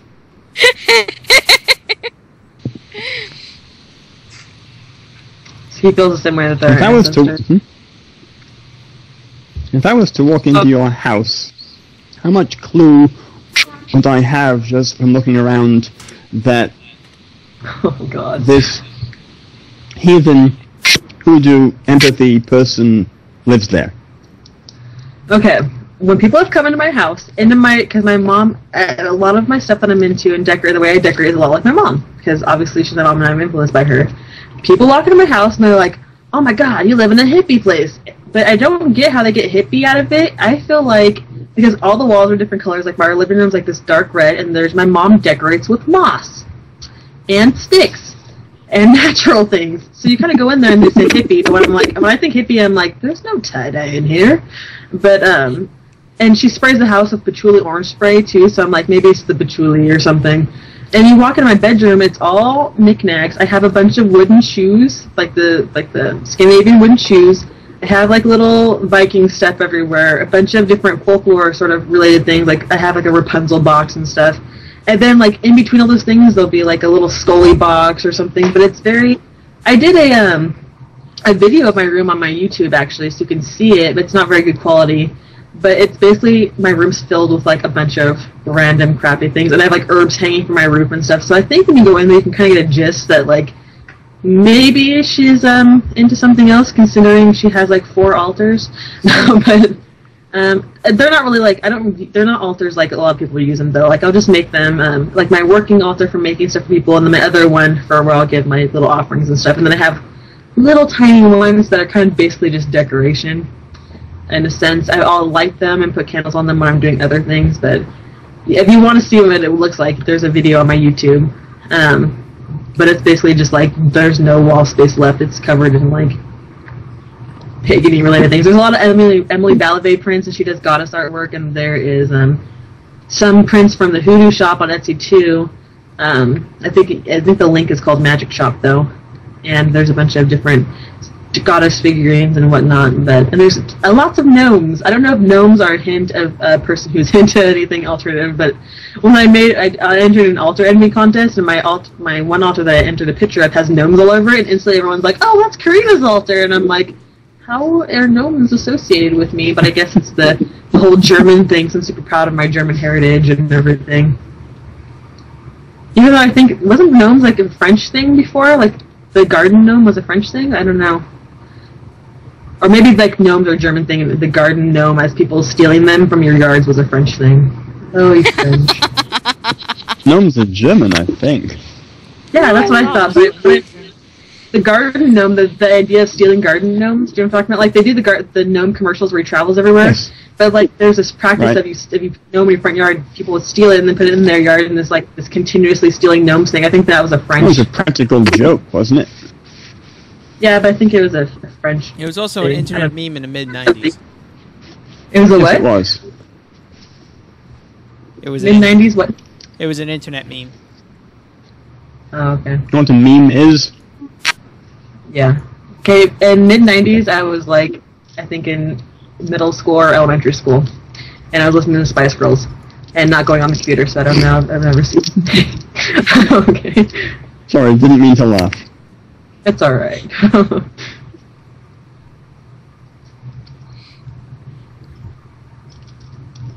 So if you were to say that you had a totem animal, what would it be? Oh god. I think I've talked to you about this online. I'm maybe with somebody else. I just really like the answer, so I wanted to bring it up. I try to do. When I do meditation, I'm one of those people that would rather do an ecstatic practice, like get hyped up to go into a trance rather than like sit there and try and calm myself. But I finally got this meditation out of this book called Sorgikzak. I cannot pronounce it, but the author is Veronica Kummer or Kummer or something or whatever. And it was talking about envisioning yourself flying over this field, and the animal that you're flying on is your totem animal. And I was like, fine, I'll give it a try. And it actually worked for me. The first time it was actually a plant leaf, and I think it was a philodendron leaf. But I was like, no, my totem animal can't be a leaf. And then the second time I did it, I got more serious about it, and I looked down, and I'm like, what the hell am I riding on? I'm like, is this a butterfly? Is this a bug? And it was a moth. And I was like, no, I'm not getting a freaking insect as a totem animal. But then when I researched the moth and its symbolism, I was like, holy crap, this is perfect for me. Like, no wonder I got a moth. Like, this is exactly, it works perfectly for everything that I'm doing and my personality, even in all those different things. So I've really gotten into moth too. There's a bunch of moths in my bedroom. My mom even bought me a moth pendant for Yule. Moths are pretty badass once you start to look at them, other than like these. Because a lot of times when people see moths, like, oh, kill it, and I'm like, no, don't kill it. And moths showed up a lot after that meditation too. I had one of my friends even was afraid of them. She's like, I'm afraid of the nighttime butterfly, and she wanted to kill it, and I'm like, no, that's Karina's totem bug. I'm like, don't kill it. So, oh, the nighttime butterfly. I thought that was the cutest thing. That's why I love kids. Nighttime butterfly. I can really see you as moth. Me? Oh. Yeah, you. I can see you as moth easily. So if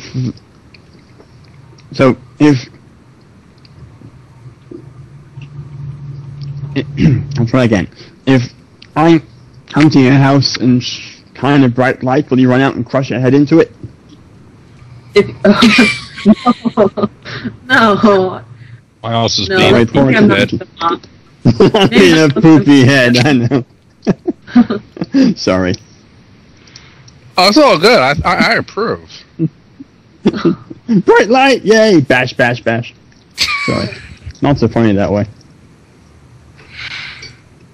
I'm not helping, am I?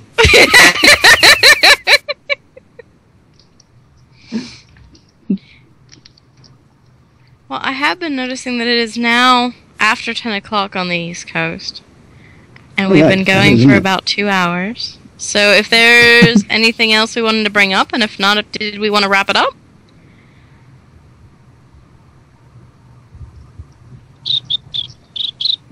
Come on, crickets, moths. We just covered this. Make a moth sound. If nobody has anything, I've had pizza. I don't know what else to do for a moth. Squirt needs to make PCP awesome. moth. Or PCP butter. Those are the two Japanese breakfast. princesses in Mothra. They kick butt.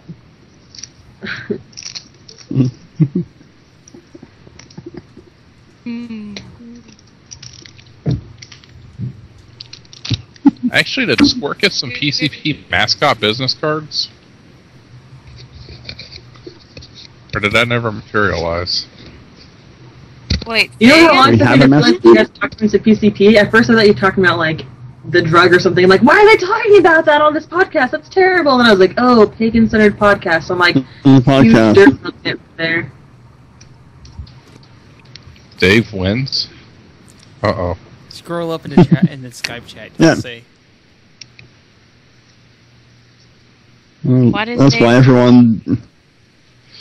But yeah. for people listening, a month from now, when people download this episode to listen, they won't be able to scroll up in the Skype chat, you noodle.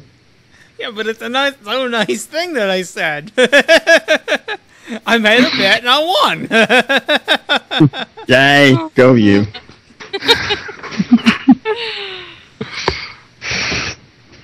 So do we want to wrap up with final thoughts? Sure. I think we should. Okay. Oh, what happened? Yeah.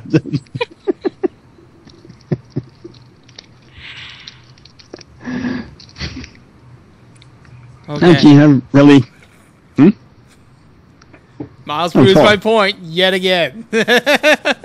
What's my point? I know. I don't think we actually really talked about any, like, side topics of deep, like, there it is type stuff. But so I think my best final thought is thank you very much for being on. It was wonderful having you. Thank you for having me. This was kind of fun. I was all, like, worried I'd end up, like, rambling you guys to death, so I think I only, like, half rambled you to death. I'm kidding. Oh, that's okay. We're used to it. Okay. Yeah, and from the initial listen, this isn't going to be a very hard interview to post-produce, so I wouldn't worry about it at all.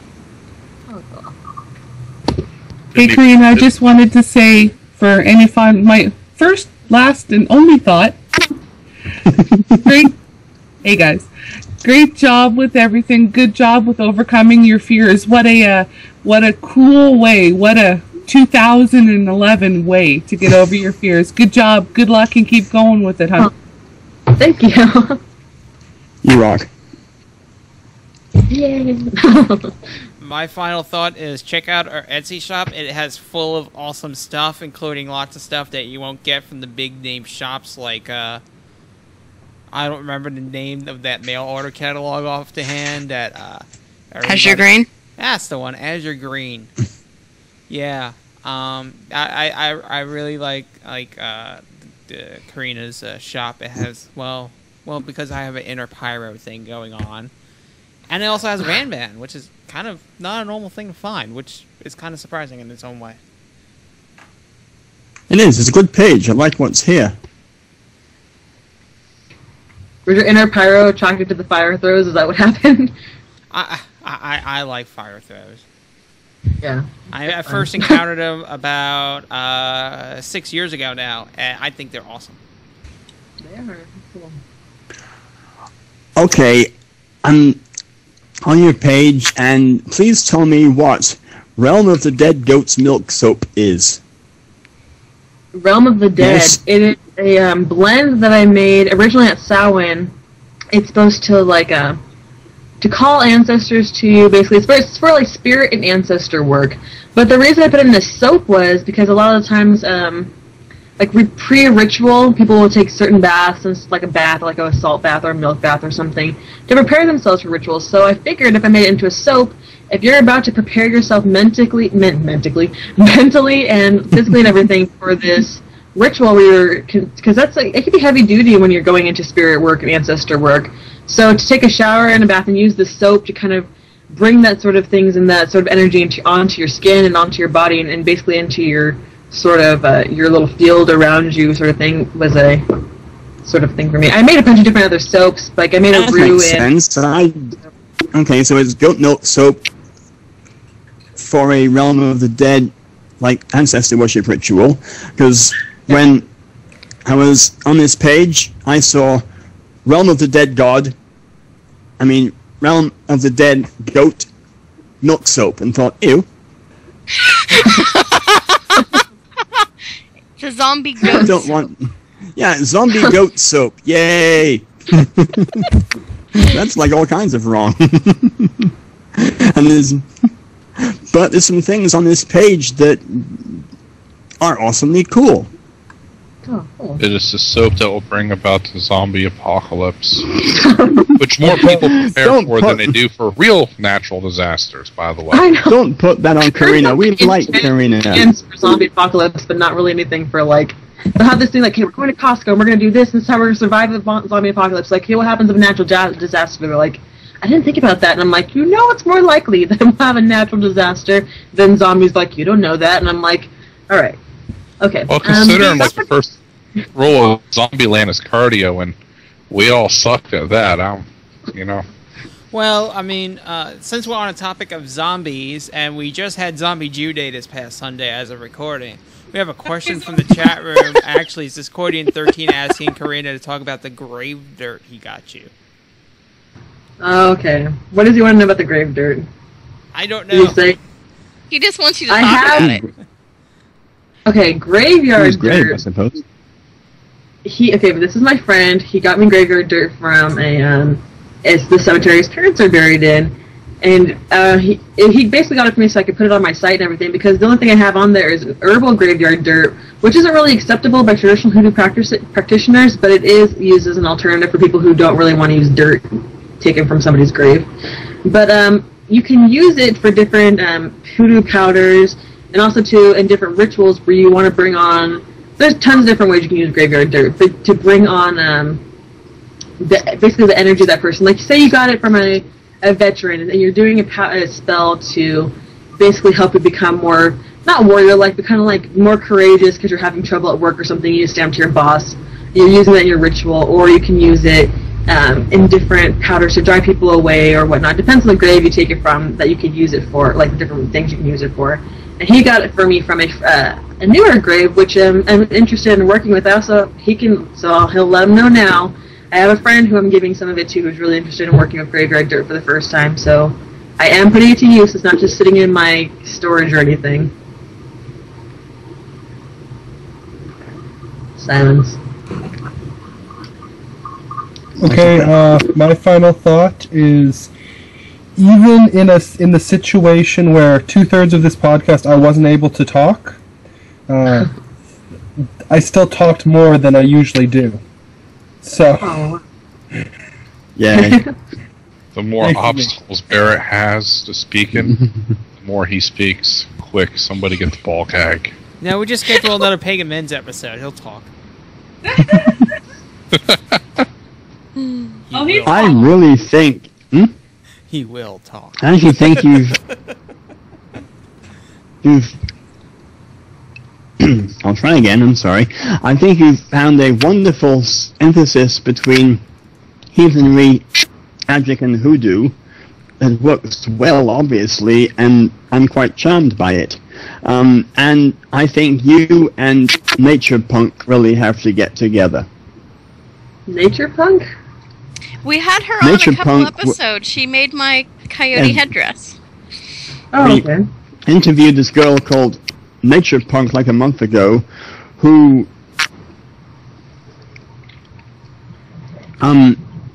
makes arts and crafts and jewelry and cloaks and robes and clothes and things from animal hides, bones, animal pieces and parts like this. Pretty cool. Yeah, and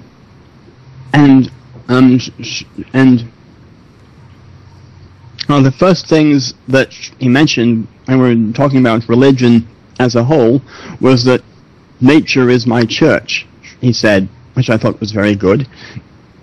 And I can see many similarities in her approach to magic and the work that she does, and yours. I hope she's listening. Yeah. get in contact with me. Let's talk about stuff. Well, if nothing else, I can link you to through Facebook and Etsy. So. That's right. Let's see your Etsy shop. We could just ambush them both on. We could just ambush them both on for an episode. We could. It was so hard getting this one scheduled. I felt so bad for Amber because I kept having like work and other issues, and I'm like, I'm sorry. And then I'm like, let's wait till after Mercury retrograde. So we have Let's do a PCP reunion. You know? That's like tomorrow. PCP reunion. Yeah. Oh God, Scurvy! Quit reminding me that it's so soon that everybody's coming down. Oh, that's right, eh? Yeah. Yeah, because this weekend, half of the people on this podcast will be descending on Amber's house to drive her insane for 3 days. Har, har, har. Yes. Hey man, we are the film crew for this event. I don't know if that's a good thing or a bad thing, but we are the film crew for this event. Well, it better damn well be a good thing. Be afraid, be very afraid. Do you know what the scary part about this is, just thinking about it? At some point in time, Brandon, my brother, Dave, and I are going to go shopping. We're going to be at the grocery store. And then we'll come out with enough stuff to take over Canada. Watch out, Barrett. After they leave here, they're going to Canada. You can videotape our wedding if you'd like. Sure. Put it up on the site. It'll be fun. Don't worry, it'll be poorly Well, they produced, have to- just like Pagan Road Trip. Are you actually coming to Canada? I don't know, we'll figure something out for your wedding. Do it. You kidding? You kidding? We'll take the Princess Meredith, we'll all pile in her, and we'll see what happens. As long as We'll there freeze to are death. no shots, it should be great. Well, there's the optimism, Scurvy. We're going to Canada in December, right? Oh yeah, good planning. Point. What? It's the end of the world party. They're getting married on December 21st, 2012. Can we just do That's it in wonderful. July and pretend that it's December and bring that fake snow and cotton? Well, it's Canada. They might actually have snow in July. Anyways, it's only like minus 20. So Oh, is that all? I freak out when it's 40 and my bones freeze up. Minus Okay, it's 20. all good. It's all good. Well, we can figure something out, Scurvy, okay? you just need one of those little plug-in things for the oil, and then we should be good to go, actually, as long as your heater almost works. And if not, we can plug in some more heaters. We'll make sure you're Karina's nice and camper cozy oil. after. Okay.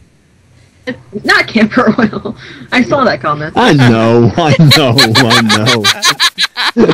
just fixated on propane. I don't know why. I'm sorry. Actually, come to think about it, that would be kind of funny, though. What's that? Dragging Amber up there. Amber gets cold when it... Yeah, I know how cold Amber gets from when I knew her in Clarion. She's like a velociraptor with like no... thermals. Amber, if you do make Amber it, you cold? should be one of my bridesmaids. Ooh. I get to be a bridesmaid this August. Very Yay, good. bridesmaid. But yeah, I think before I forget, my final thought is thank you so much for being on with us. You are definitely one of the people that we can call an asset to the rest of the pagan community, and we're glad that you're doing what you're doing. Tell us about your SCA house. Okay, real quick, I wanted to add it in because it's been like a huge passion of mine. I just joined the Ravens Call here in San Diego. It's in Escondido, and I wanted to pimp real quick. The head of my house, his wife is named Dana Werder Ellenwood, and I just helped her make a fan page called The Feather and Scale. She has made all my Viking garb. So if you're into she can do any garb basically. If you're into Viking garb, if you have heathen listeners out there who want some badass Viking garb to wear in their rituals or at their blots or whatever, please hit me up and I will totally send you her way. She does custom work for super cheap. I've seen some of the pieces that she makes. She charges $40 for a custom piece, so I'll go find it elsewhere for $120. So I had to pimp her real quick and pimp the ravens and the raven's call. If that's okay, I'm sorry. Of course, you live in California. You're awesome. Of course, you have to be on the other side of the country. No. They do horns too. Horns? By Viking garb. Viking helmets didn't bloody have horns on them. No, they didn't. You know, they think they got that from is the depiction of Odin with the ravens on his shoulder, and they eventually turned to like this headdress thing, and they took the idea from that. But the Celtic people, I think, wore horns on some of their garb, though, or not their garb, but their warrior gear, didn't they? So maybe it came from that. I meant like drinking horns. I wasn't sure what you meant by Viking garb. Oh, I was thinking of the cliched, overdone image of the Viking with a horned helmet, because they didn't have horns on their helmets. I think you're right. There was an image someone saw on a rock carving or a really old minted coin or something like that with the ravens on his shoulders, which on a rubbing of that looked like they were emerging from the sides of his head, and they thought, well, that must be horns. And it went from there. If you're looking for drinking horns, though, I actually bought a couple of them, and the captain of my SCA house is, after May War, I'm going to push him to finish making them. I have the horns already. He's going to clean them and then do leather work on the outside for patches, or not for patches, so you can hook it on your belt. So if you're checking out my SCA site, I'm going to add some stuff like that, too. And Dana in my house, Etherhead, she teach me Viking knitting. So I'm going to influence or incorporate even more SCA Viking stuff into my shop with a magical twist on it. So just keep watch after the end of May, because we get war at the end of next month. I do have one word that will make you want to visit Pennsylvania. Yes? The word is Penzic. Penzic? Oh, my God. I've heard about that. I have a friend who lives in Chicago who tells me about it, and I'm like, quit making me drool all over myself. I know people who spend a month at, Miller's Farm Pond, I think it's called. Mm-hmm. They live and breathe SCA at Penzic. As I understand it, Penzic was begun years ago when there was a war between a North Kingdom and a South Kingdom over a invasion of property through Pennsylvania, and they declared that we'll have this war and the loser gets Pittsburgh. The loser gets Pittsburgh. That's right. The loser gets Pittsburgh? Yeah, oh, God. The loser gets Pittsburgh. And it's called Penzic because it's a combination of Pennsylvania and a Pyrrhic victory. Interesting. I think there's videos on Music War and everything too that you can see, because I know there's some videos all over YouTube. Yeah. I actually posted a video trip, I think, for your whole. It's worth a road trip. Yay, we're Vikings. We could be a big Viking group together. There we go. And I have to mention one friend of mine who lives in North Carolina who's huge in Penzic.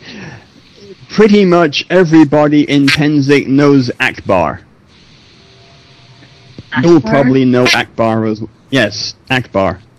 A large and ebullient black man.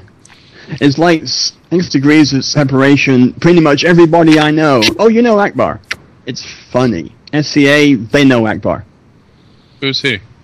I'm going to ask my friends who's gone to Penzic before they know him. That's okay. You'll find it. Okay.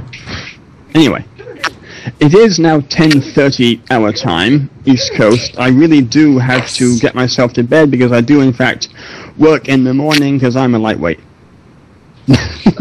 Yay, now everybody else can talk. Now, I'm so sorry I'll stop now. Okay, my final thought. I miss voodoo now. They cover a lot of stuff about voodoo on New World Witchery on that podcast.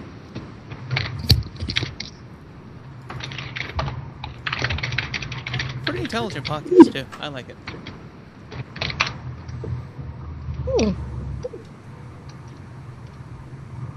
Saturn, did we get your final thoughts somewhere in here? Is there a Saturn here? There he said he was going... Okay, there is a Saturn here. I didn't have my microphone for most of the show. I just found it. Oh, that's okay.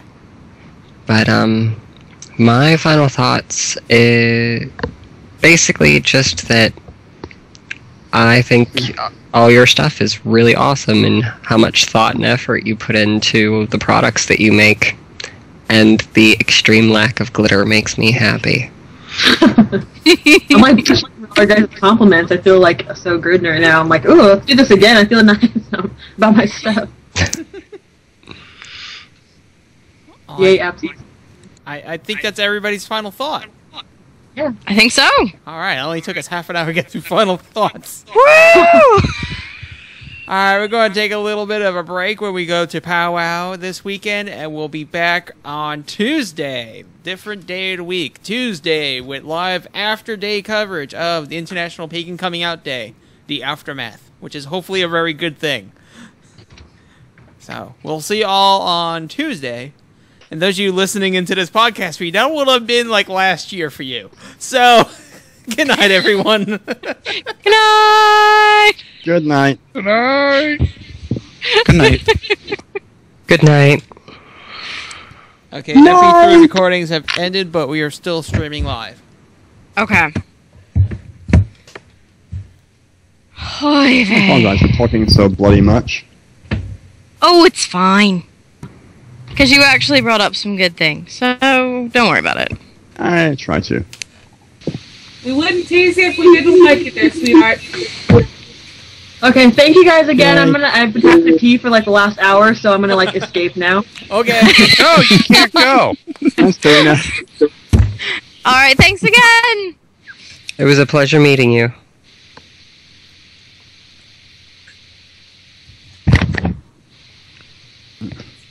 Love and glitter.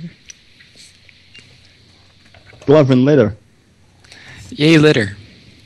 Glitter litter. No, not yay litter. You bonehead, you're pagan. You shouldn't litter. Not pagan. Where'd you get that idea? From your presence on this podcast. Dude, we've had Yeah, Christians on the Saturn's show. just not cool enough to be pagan. Or, there we go, I should say.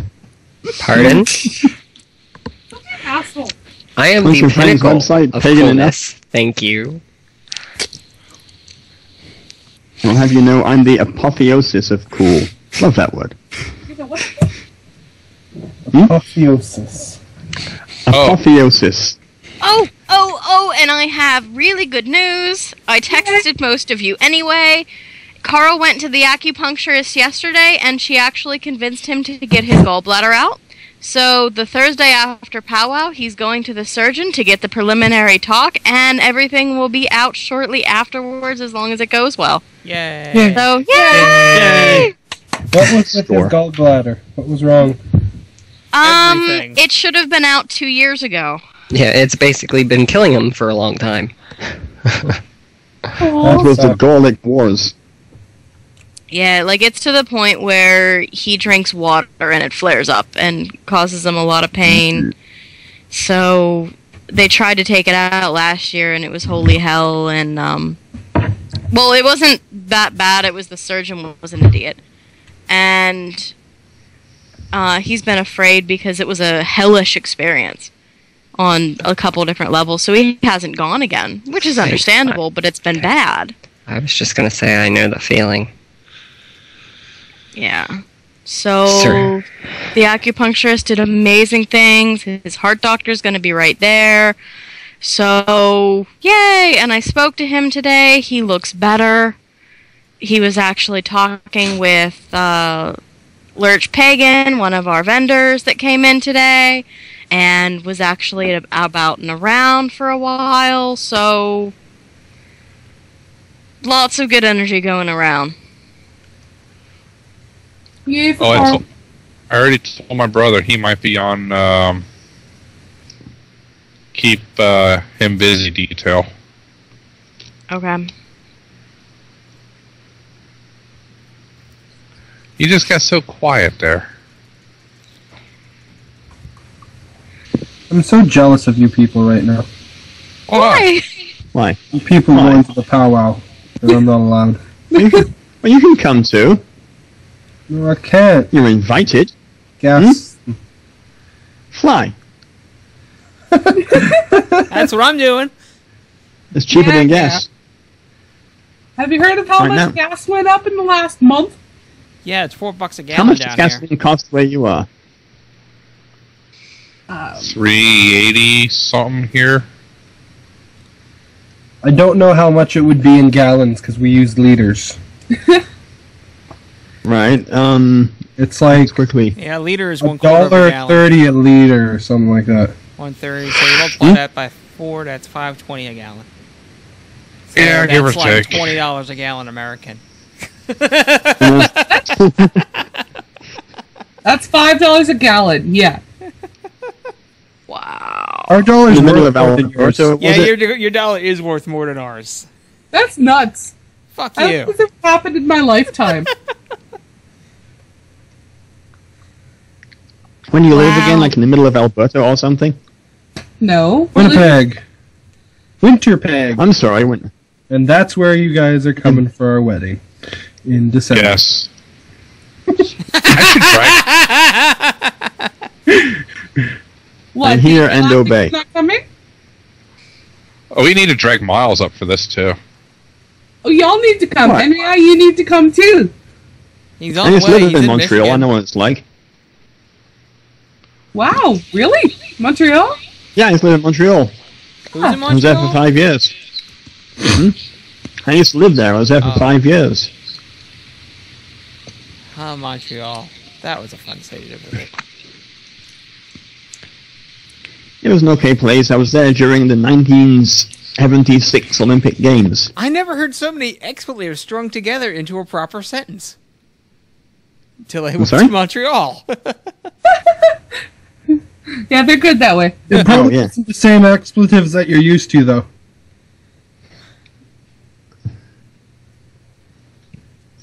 It's things like tabernac. Remember Tabernacle? Oh yeah. These are church words. I It's do. kind of cool. It's Oh great. yeah. You know that. You can put someone... Yes, Gervie, what?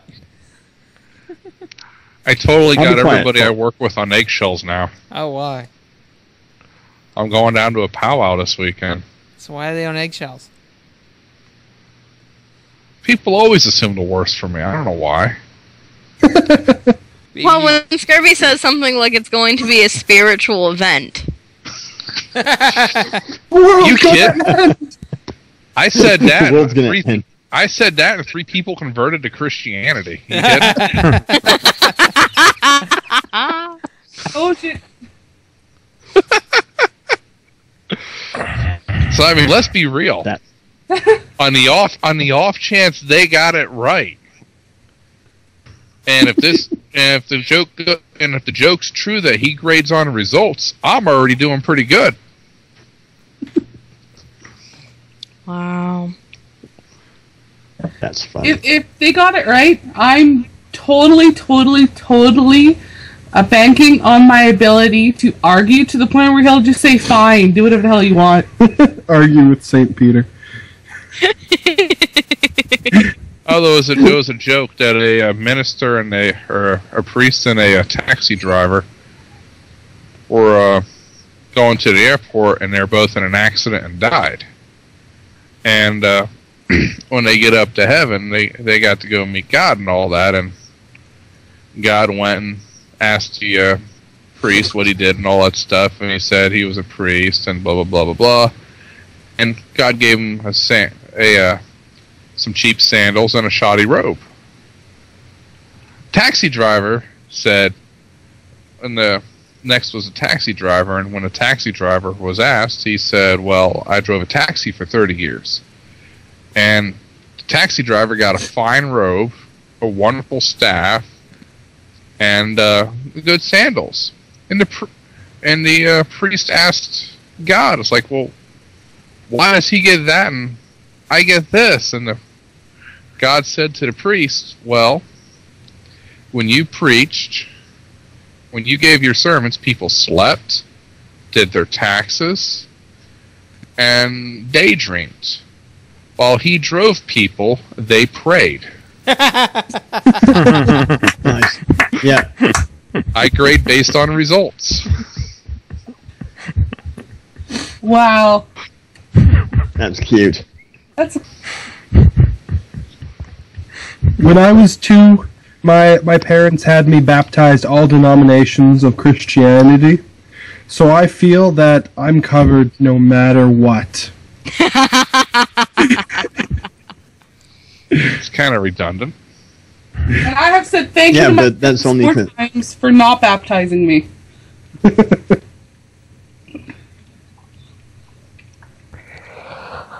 I was baptized in the Church of England. I just think it didn't take.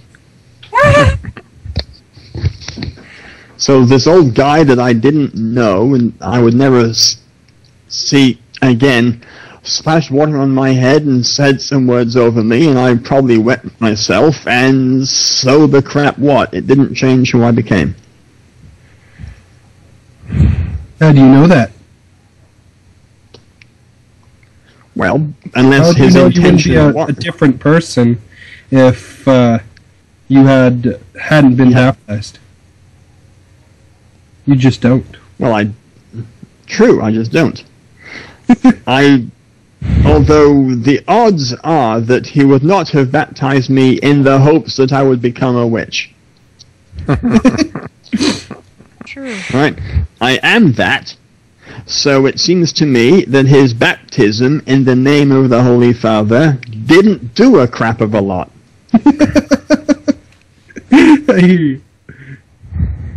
Right?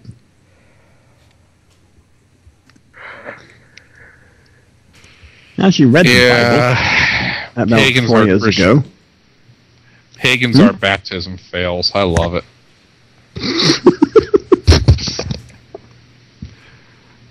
I can't. I mean, somebody help me understand this. Every time I say I'm gonna go do anything, everybody always gets afraid. Still trying to figure this out. Everyone's afraid that one day you'll get it right. I'm just thinking that if you're inclined to actually do something, that you have motivation, and you having motivation to do something scares people. Well, here's the deal. When I'm actually inclined to do something, I just sort of consider it the act doing itself. When I write poetry, and if everybody ever says anything good about it, I just say I just held the pen. It wrote itself. Close enough to the truth. Nobody writes poetry. Nobody writes poetry? I'm just trying to get my brain around the idea that Scurvy writes poetry. Yeah. Okay. No, it's prose and all that stuff. Not really great, but it's a good reflection tool. I write poetry too. It's fun. Yay, poetry. Actually, I did that in high school, and they actually had it analyzed by about 2 shrinks. That was awesome. And? Well, they told me I was too intelligent to be in public school. And the school was debating having me withdraw.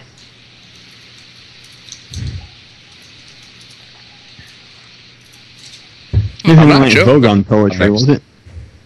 Pardon? Anything like Vogon poetry, was it? You know what Vogon poetry is? Yeah, I'm familiar with the book. Wasn't quite that bad. Good. 42. Oh, and before I forget, I'll send you guys all the links. One of the guys that came on and was listening wanted to know, he does Cornish witchcraft, and wanted to know if he could come on and do an interview about the Cornish witchcraft. I told him it might be a while because we're so backed up that we might take a break. Yay, we're finally taking a fucking break. I'm still trying to get my friend David Wood organized to do one of these as well. No, I think Cornish witchcraft would be an awesome topic because I know nothing about it. Don't worry, Dave. We'll keep on with the pagan men, so you'll have something to do. Oh yeah, that's not a problem. It's just PCP is retardedly backed up. You kidding? You have any idea what my post-production queue looks like? I'm halfway done the pagan men from last week. Awesome. And I've only had my computer for like 2 days. Impressive. Score. And he said this is his Facebook. If you could add him, that would be awesome. Oh, where is his Facebook? I just put it in the chat room. It's on his computer, duh. Oh, no shit, Sherlock. That's on somebody else's computer. Thank you, Captain Obvious. Actually, it would be on the guy that runs Facebook's computer. Where The Facebook server. friend button?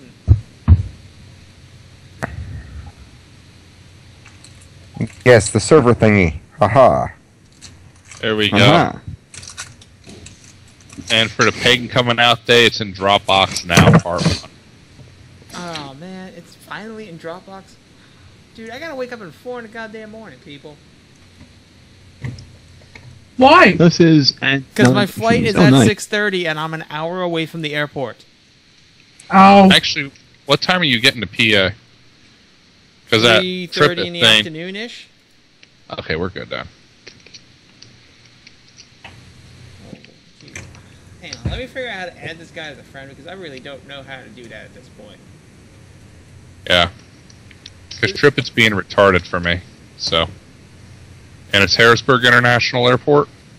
Hang on. Yeah, I can't add him as a friend, so he's SOL on that one. I'll let him know. I'd like to add him as a friend. There's just no fucking button on this page to do it. Yeah. No, there's none, is I'll there? let him know. That's very peculiar. It's a setting that you can put. So he's antisocial. Yes, maybe. I don't know. But it needs to be publicly known on our podcast. I can share his profile. I just can't add it. You can poke him. I can poke. Oh, that's charming. Fuck it, I'm poking him. He is poked. He probably got like poked by 15 people all at once. Oh! Did you share his profile? I'll poke him too. Scurvy, how many airports are there really in Harrisburg? I mean, it's just called Harrisburg on my thing here. I'm just making sure you're not coming in on. I'm just making sure you're not coming in on a Cessna or anything. Okay. It's worse than that. It's a -8.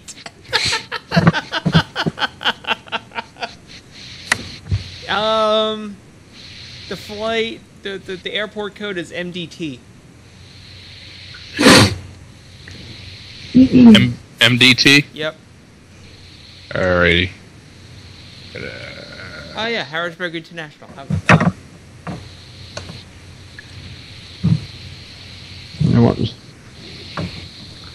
Oh, hey, yay, my county has a tornado watch tonight.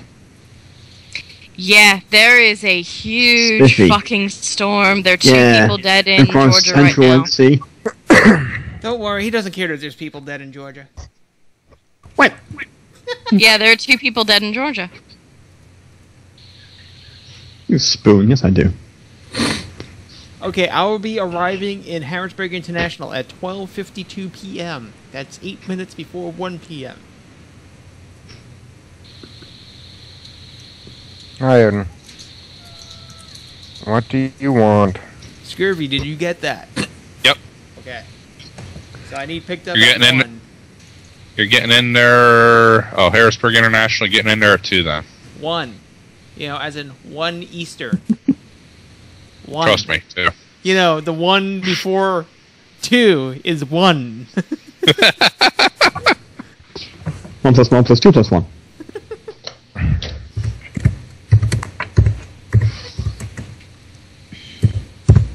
Oh, this is funny. A husband finishes reading a book called Be the Man of the House. He turns to his wife and says, "From now on, my word is law. You will prepare me a gourmet meal tonight. Afterwards, we will have the kind of sex I want. You will bathe me. You will towel me dry, and then massage my feet and back. Then tomorrow, guess who will dress me and comb my hair?" And his wife looks at him and says, "Well, my first guess will be the funeral director."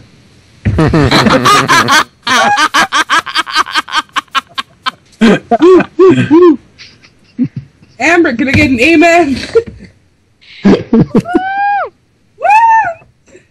I was told, I forget by who, but it was one of the patrons in the museum, I'm pretty sure, that there was a old Italian couple,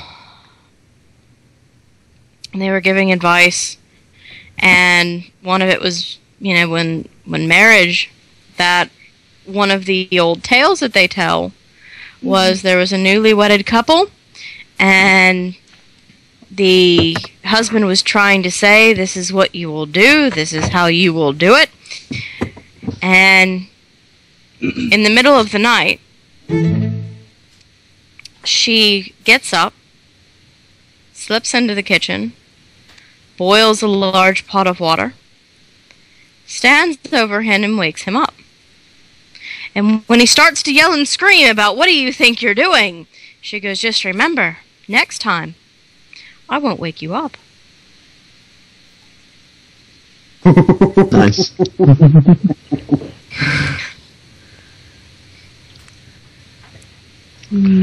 When will you men learn? Just do what we say, your lives will get a lot better. I learned that a long time ago, love.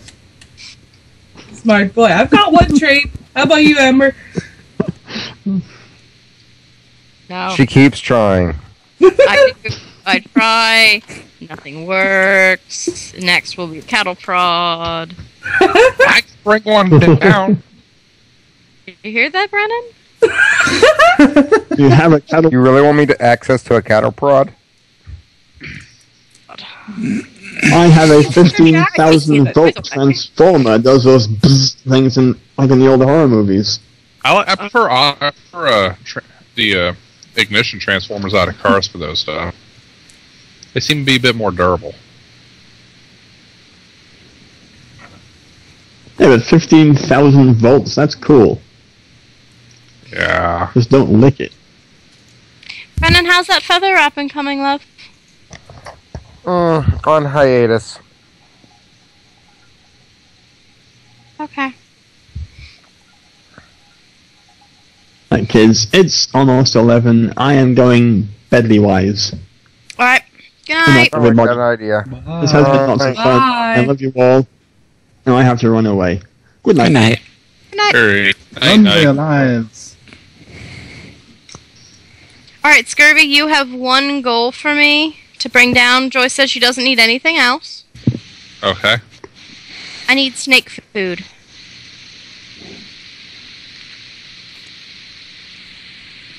Mice. Most major pet stores have them. I know.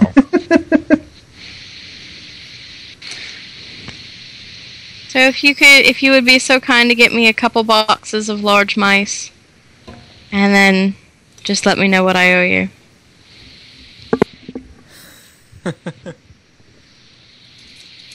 I somehow feel that we've just triggered a phobia in Scurvy. The term would be aversion, but yeah, I'm okay. Okay, we'll just make Saturn do it, and we'll be good. Just I stop can at the build pet it. store and just go in. I can do I just it. need a couple boxes. Sure, we just can't stop by the dock somewhere in DC and just pick up some. No. They're bad. See, we get some, but I always worry about the poison that people put out.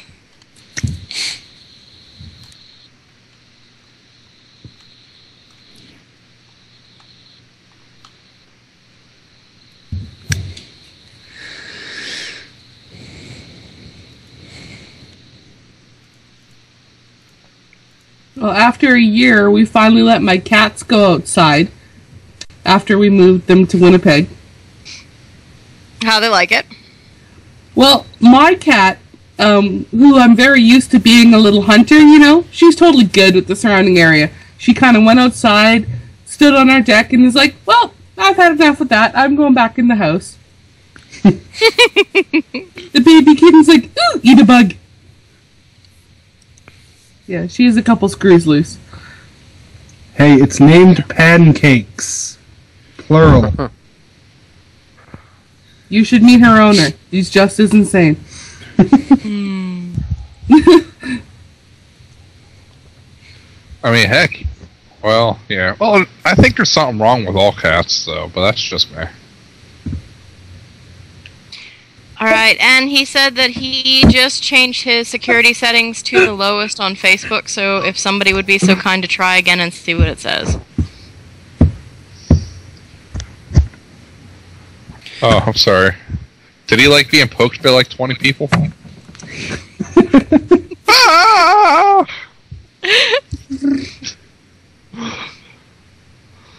No ad. Like, bro, like, I just got poked by 20 people. What did you say? Plenty of detail, no ad. In the other room, it sounded like Amber said he changed his furry settings.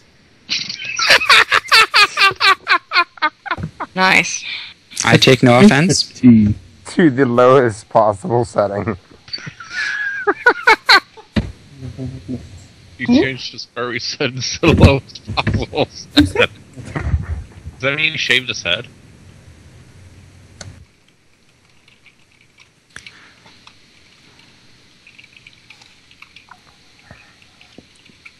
Oh, I work with Sasquatch. Would you hear my reasoning for this? Sure. If the person has thicker hair density on their back than they do on their head, they are Sasquatch. I'm a Sasquatch.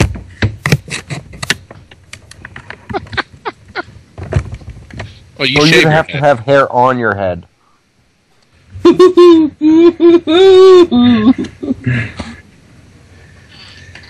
Not trying to be mean. You said that you shave your head, so... I do shave my head. It's not mean. Now, it was one guy I worked with tore a shirt, and he's furry. I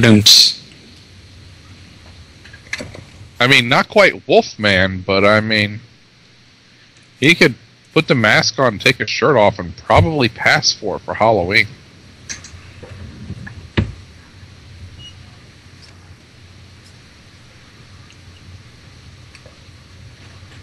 Nobody says anything. Sorry, my general thought was, furry's dream. My thought was, what else is new?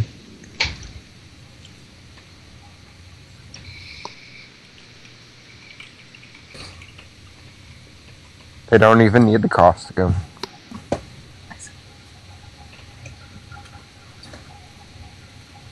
Likes Cornish language, Devon culture, traditional witchcraft. Dislikes neo-paganism, elitism, bad art, religious zealots. I'm looking forward to this now.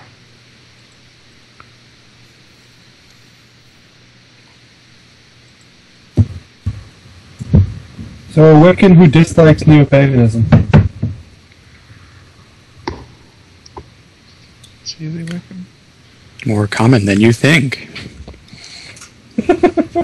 Sorry to say, Dave, but I guess a lot of people don't like to name themselves Wiccan if they're actually serious and not fluffies, because any of the serious people might think they're fluffies, so they don't want to chance it. Yeah. Like, how do you feel if someone says they're wicked? What do you assume automatically? James Was that Brandon's laughter? scoffing in the bathroom. Brandon's sitting there trying to hold back laughter in the background. Why are you laughing at me, Brandon? That's my general response whenever somebody says that they're Wiccan. People getting weird. You should hear my response if somebody asks me if I'm Wiccan. Do you punch them? No, he says, fuck you. Oh, okay. Hey, Scurvy. Sometimes I just glare. That one actually seems to work better than the fuck you. Yes, it does. Yeah. What, Naria? Are you Hindu? No. Not recently. Okay. See, now, Scurvy, now you understand why women just give you a look. We don't need to say anything. You have now learned some of women ways. What made you ask that, Naria? Because I figured you hadn't been asked in a while.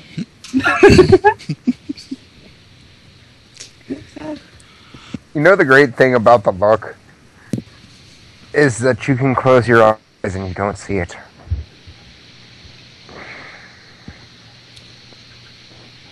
Even though I'm probably getting it right now. Oddly enough, I can feel it when Amber gives me the look, even though there's like 3 states separating us. Yeah. And a chunk of ocean.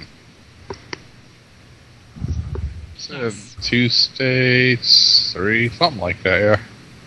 I don't think I've ever said anything too stupid on this podcast that required me getting the look from Amber.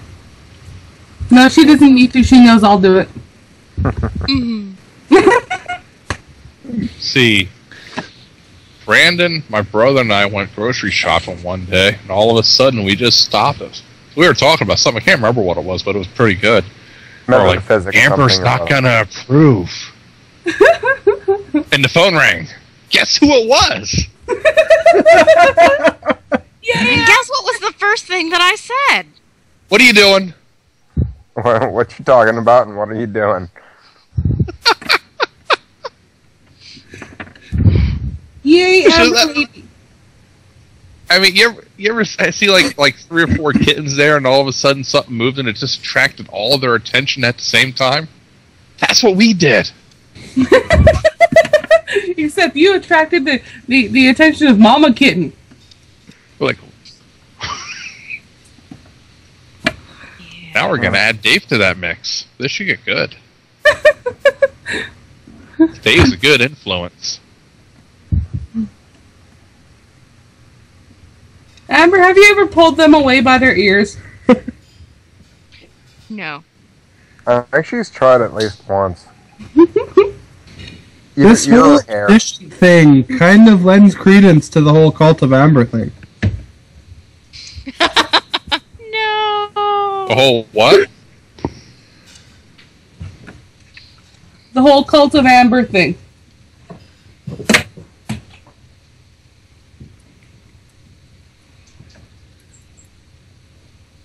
Nice, Saturn. Now, why didn't you say it?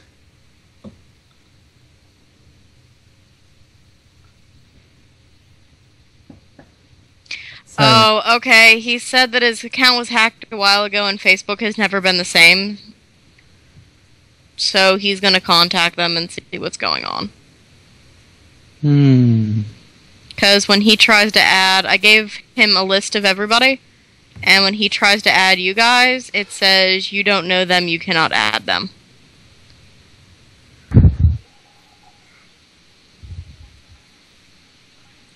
Now that's special ed. You can't add them unless you've already added them. It's like your mother telling you that you're not allowed to talk to strangers. Well, if I don't talk to strangers, then how the hell do I meet anybody new?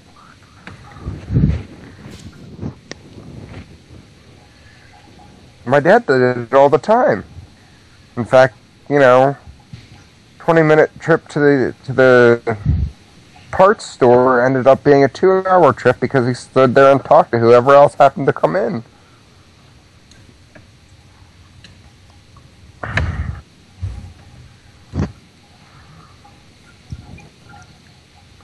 Odin, quit attacking the mute button. It should be entertaining. Saturn's under a false notion that there's security on Facebook. There's a security panel.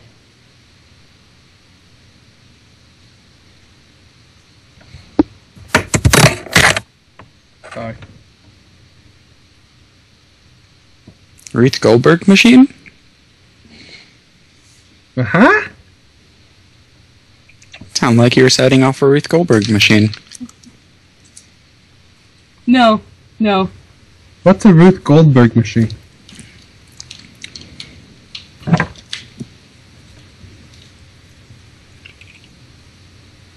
Maria. A link in a sec. If I'm... What does it do?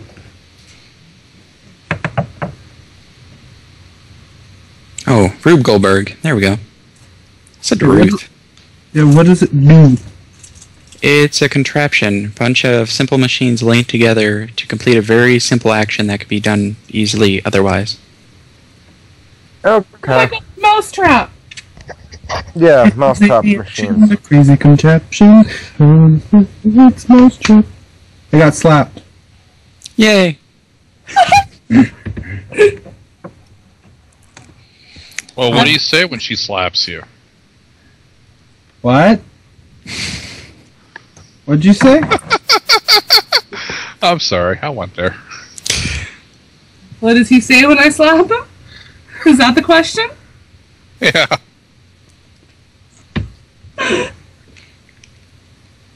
Okay, Are you saying you were trying? Finally. Hey, Dave. Does anybody else think of anything else that I might need to bring to North Carolina? Chargers. Packed. Huh? A flashlight. You always need a flashlight. Scurvy has that. Scurvy, you got a DC to AC converter? Yeah. Okay. 2 of them, actually. Awesome. Okay, so I don't need to bring mine. I even got one taped to a battery. A little too underwater. Oh, If you're sensitive to any kind of bug spray, whatever bug spray you would like to use, because it's going to rain, so that means the mosquitoes are coming out and... Yep. It's already taken care of. Alright. It is going to be a little bit warm, so it's going to be like in the 70s or so, so... Yeah, I packed Texas clothing. We're good. Okay. See, I got a 200-watt one and a 1,000-watt one. Ooh, awesome. So we could power Amber's house if we needed to. 1,000. 1,000 watts, that's... 9 amps-ish? 8 amps. 8 amps. 7. I always get my mental math fucked up. Oh, there's a phase angle on it, so it actually comes out to about 7 amps effectively. Okay. Which it's still enough for a small fridge and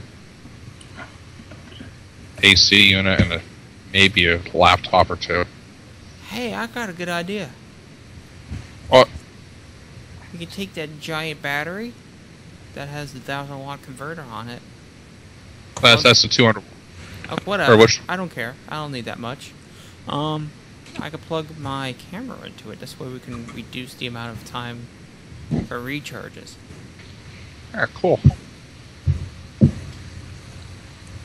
think that's... How long is powwow, guys? Just the weekend? Yeah. Yep. I still say that 2 days is too short. You need 3 days. Yeah, the problem is getting the housing donated and everything else. Yeah, I know. Oh! So this is just me being mean. So you know how Barbara was all excited because Joyce got her a house? For the weekend? Okay. Barbara might be in a small motel room. Who?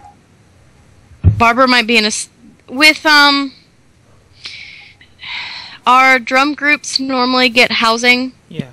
The rental companies allow us to use one of the house and they write it off. Yeah. And then Barbara and Raccoon usually share a housing for whatever reason. They might not get a house this year. They might just get a small hotel room. Okay. That's all that they really need. I It's know. not like they- Well, Larissa isn't coming, and the dogs aren't coming, and makes my life easier. Oh hell! Last year they had to keep the dog out in the car anyways, because the house they didn't allow pets. Also, keep in mind that renters can't. There's no tax write-off for them for donating rental. The rental companies do. They get a tax write-off. I'd be interested in knowing how. Like any other business, just do as a donation. But donations, I looked into the tax code on that. Donation cannot be rental. I was thinking about doing some fun tax stuff, and that was the one thing I needed to know. It might be different because it's not a long-term rental. It's just a... Because the tax law is basically you have to give something tangible. And it has to be something that once it's given away, you never get it back. And with a rental property, you always get the rental property back. Like if you were to literally take the building and donate it to them, then that could be written off.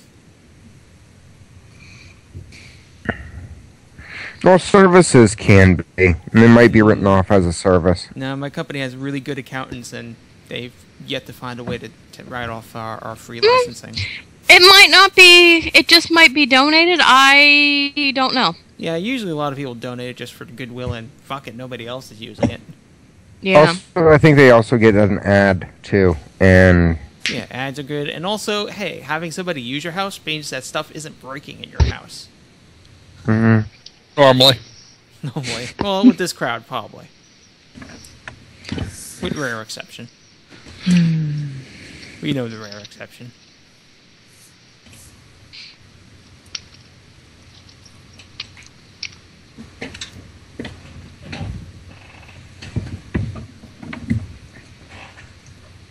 So yeah, most of the rest of everybody's coming in tomorrow. Setup will be Friday. So all that'll be going on.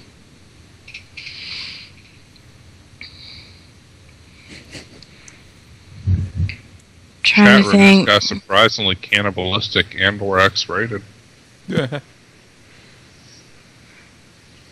Brandon, Aria's putting barbecue sauce on you. On me? Yeah. I think he's going to turn cannibalistic. You might want to do something about that. You might. Either cannibalistic or kinky, either way. Mm. See, I just said that. So, Scary, will you be the one picking me up? Actually, I got off of work tomorrow. Okay, that's why I was asking, because I knew William was picking me up because you were working, but I know things changed. Actually, I got pretty decent odds of picking you up. Who? What? I got pretty decent odds of picking you up. Probably be William and I up there. Okay, cool. Well, not that it matters. You all look the same, but... And we just had one of our vendors, when Lurch came in, he went over to the campgrounds that he normally stays at, which is the federal ones, and said that it should be no problem, that he's never seen it more than half full. Awesome. Ever. I think there's like 150 sites or something. It is huge. What's it run for a weekend down there? What's Kirby? What's it run for a weekend down there anyway? I don't know. I'd have to ask Lurch. Which one? The federal? $20 a night. Okay, cool. Brennan, they have hookups, right? I think so. I think they have water and power. I'm not certain, though.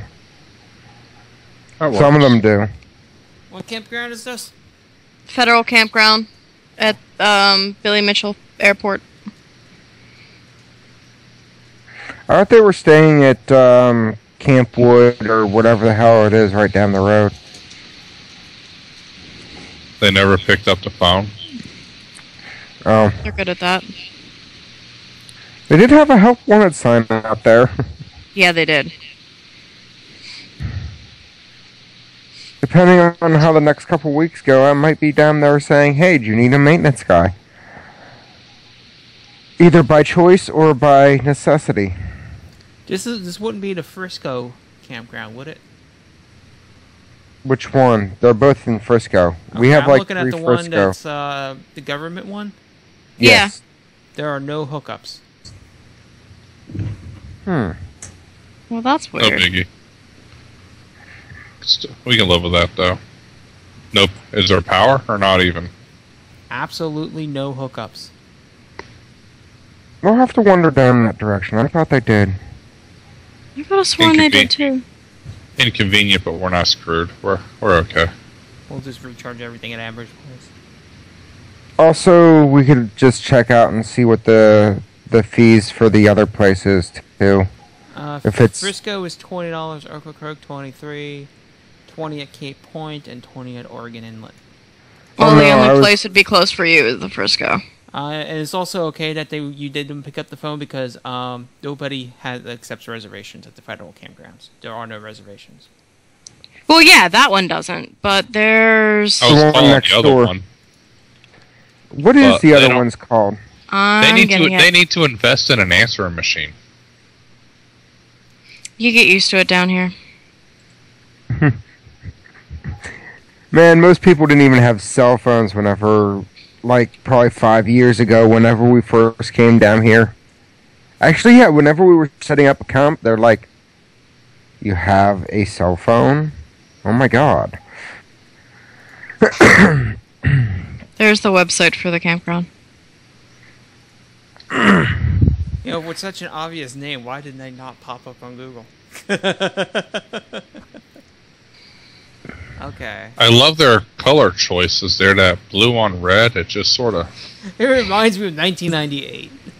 Yeah. It makes me wonder if I'm on PCP or something. I don't know. Okay, what date is it? Weekly, holiday. How about daily? Daily with utilities. $39. That's tent site, RVs. Tent site, RV site. Oh, fuck. $48. 45.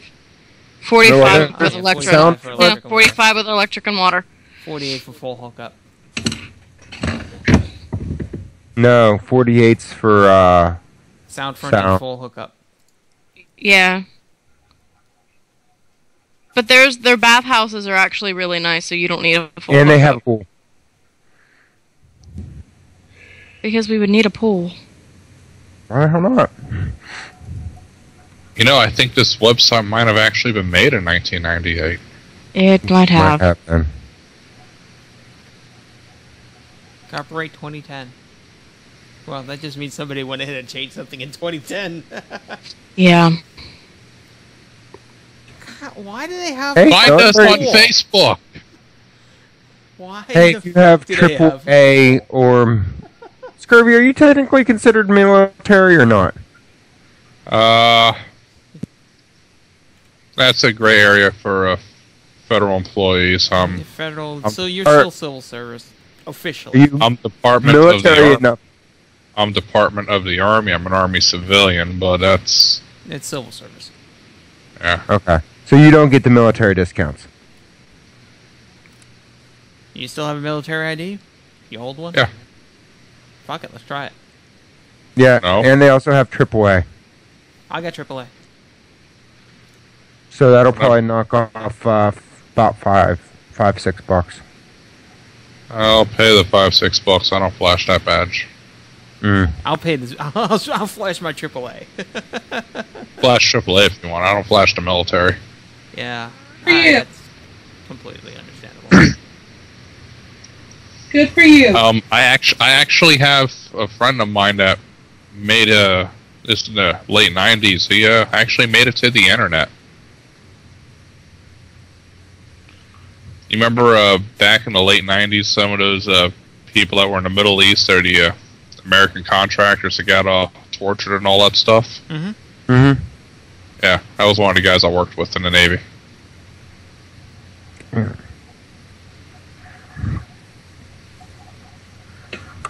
Oh, it's active military. That's what it is. Okay, so yeah, that wouldn't even qualify. But I got AAA, so we're good. Scooby, you're old enough. Do you have AARP? Ouch. Scooby's only only a couple of years older than I am.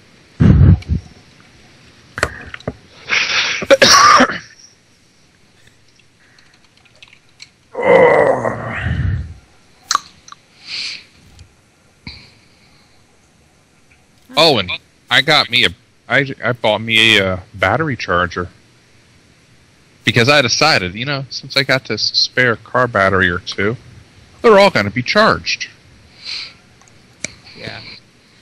Silly me was like, "Hey, Amber, can we get directions?" And I realized, oh wait, there's only one road on the fucking island. We'll just pass by it, or we didn't get there far enough.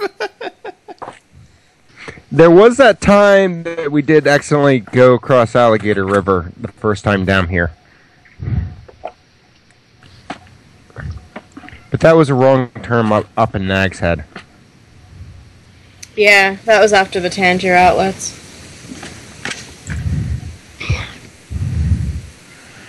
So the directions are, once you hit Tangier outlets, make sure you're as far right as you can be, or left. Left. Sorry, dyslexic. We're just not going to listen to Brandon. As far left, go through that light, then Basically go follow the straight signs. and keep going. Signs? Who would have thought of putting up signs? Hey, Dave, do you have a GPS? Yeah, you want me to pack it? Yeah. Just in case. Cell phones don't count. No. Dave, you need video of you using the GPS. We're going to make a tutorial. I'm going to give a tutorial! Oh man, how the fuck am I going to pack this GPS? Oh, this was a different one. Hang on, give me a few minutes, I gotta pack it. Okay. Brennan, are you doing wrapping anymore? Because if not, I'm going to do earrings. Go ahead and do earrings. I'm sorry, was that me being I'm ignorant? going to do something else here in a couple of minutes. What you going to do? I don't know. Besides lounge. I'll do something. Just give me a couple of minutes. I'm spending quality time with Odin. He is now left. So basically, you just have no excuse. No, my excuse is I'm just lounging now. Well, I'm going to go crash for a bit. Alright, man. And wait till Dave gets back, then I'll crash. So are you guys all going to be offline for the next, 4 days? Unless they're here. I might be I'll probably be online tomorrow, but other than that, probably not. Well, if I don't get a chance to say it, have a safe and fun powwow, eh? Thank you. Thank you. Yup. Next year, I'll try to be there. Woo! We'll meet you guys in person. Well, that depends how the end of the world wedding goes. I mean, Why didn't you close it up? Because that would actually kind of suck if the world ended at the wedding. No, We'll stop it from happening. Stubborn girl.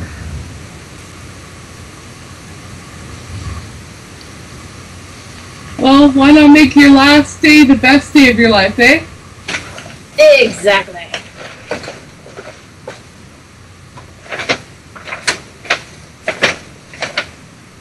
Supposedly it's a beginning to the end, so who knows, we might cause it. Hold on, we're not ready yet. Give us another year or two. Yeah.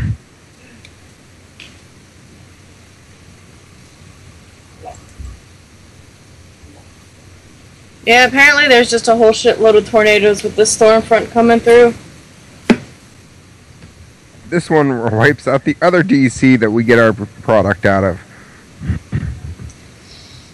Nice. Who knows?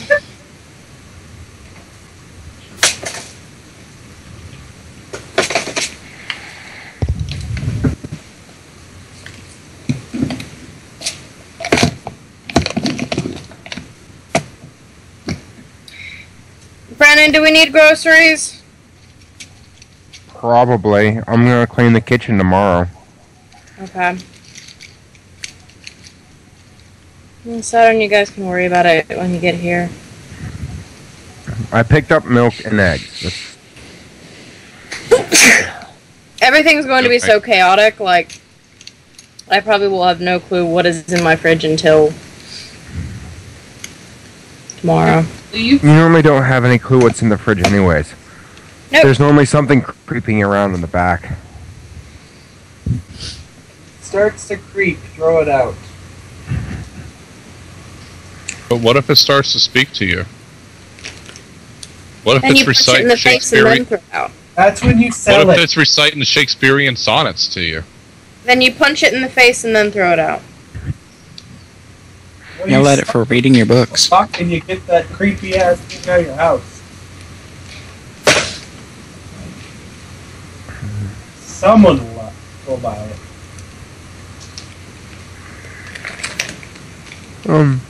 Or train it to kill. I like that. That works too. This is always a pleasant option. I think they've made plenty of horror movies out of that. Normally it turns badly and attacks its owner, or whatever you want to call it. Depends on the owner. That's my story.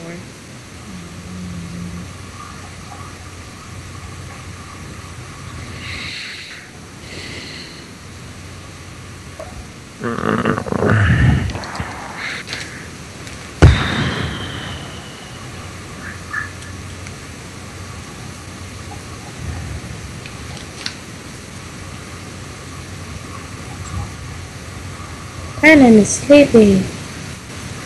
Yeah, I have been all sorts of whooped today.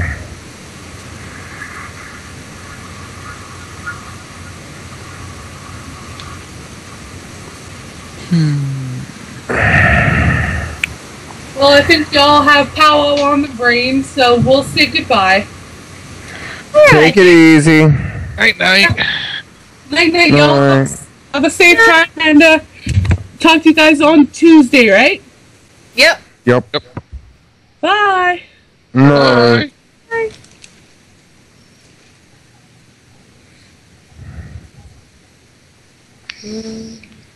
I'm gonna go lay down for a bit. Okay. Man, get some rest. Night, night. No, I guess everybody else is pretty much leaving. So, Brennan's here. Amber's, I can just holler at her. Dave disappeared. Maria, are you still here somewhere, maybe? I'm still here, shopping. Okay. You just was very quiet for a long period of time, so I didn't know if you were still around. I'm trying to find statues. Ah. And we haven't heard from Saturn for a long time, so I guess he's there, but not. He's there.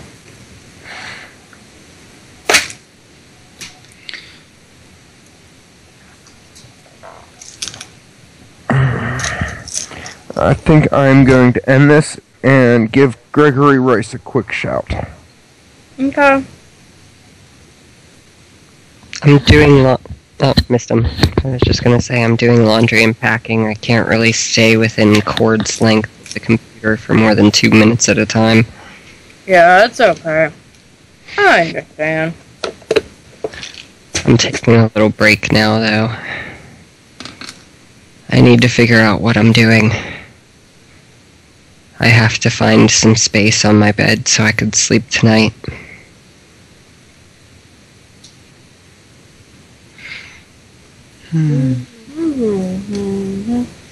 Found something close. Except it's $500. Buy it now. You never buy it now. It's always a ripoff. Very few items reach what they consider the price they're looking for. Edo period wooden sculpture.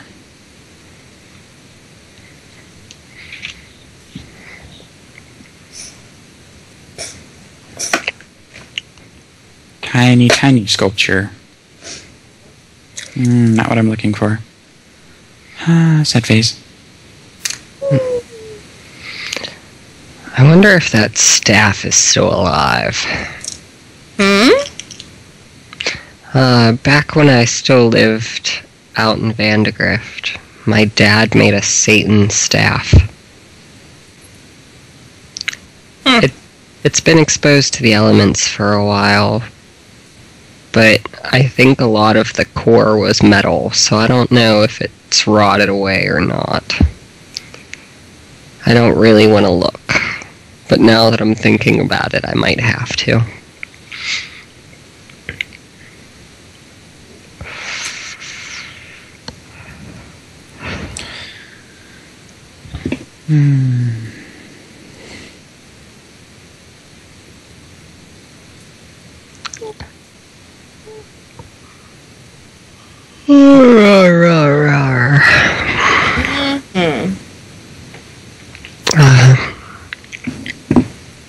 Guess I'll just have to wait and see if I find a pair. It's so nice to be back on my anti-anxiety meds.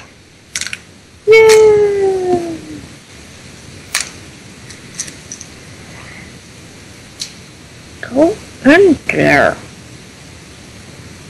Stupid pig.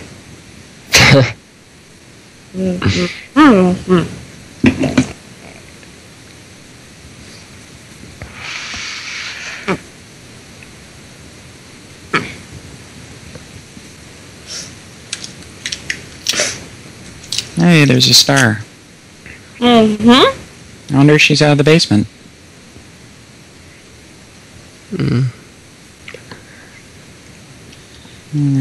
She's been coming and going all night.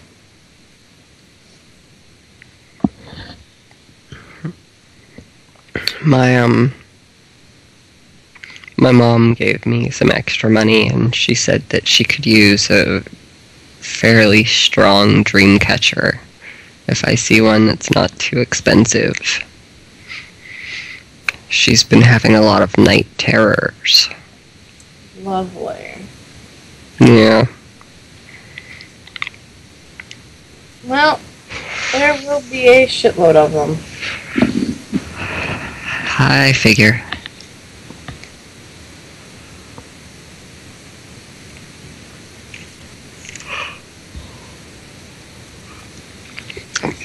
I don't think Chris does any. I know Raccoon does some, but Raccoons are not my favorite. Woo! I repacked my chicken bag because, well, there's going to be a little too much stuff in it. Yeah. That's why my bed is covered in stuff. I have to keep taking stuff out and putting stuff back in, because I can't get the suitcase to close. What are you doing, Brandon? Which one? The other Brandon. Okay.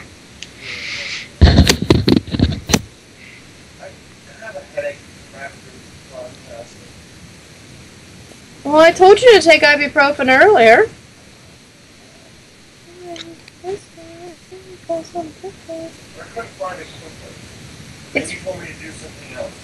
It's right here.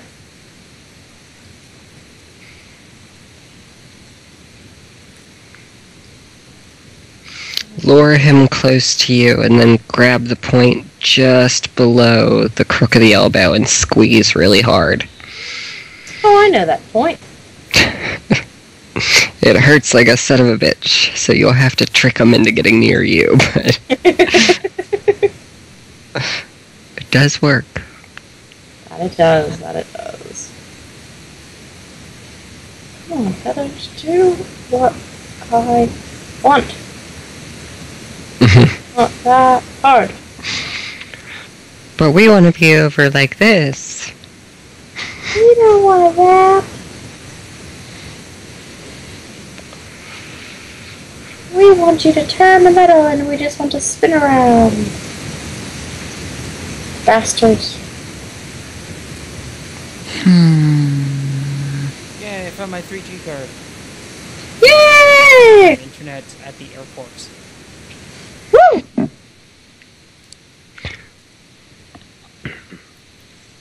Yeah.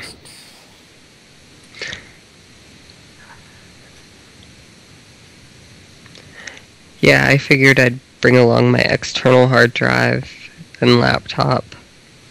And then we'd pretty much have any kind of music or any movie to watch or listen to on the trip.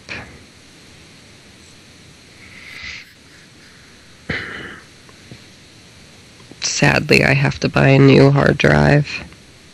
Pourquoi? I filled up this one already. Ah. It took me like less than 4 months to use up 2 terabytes. I think I have a problem. Yeah. I think maybe.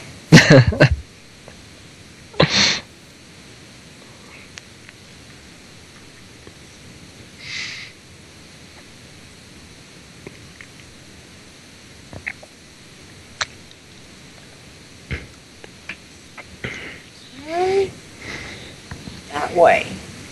No, that's not the way. This is gonna be my first time traveling on airline miles, so I hope I don't get the shit bumped out of me. And hopefully I get there on time. Well, I think that's why Scurvy was saying, so you need picked up at 2. I originally told him 3:30 because I didn't have a clue. Yeah. It's 1 o'clock. I will be arriving at 2:55. Hopefully. And then you guys will be getting here god-awful early Friday morning. Yep.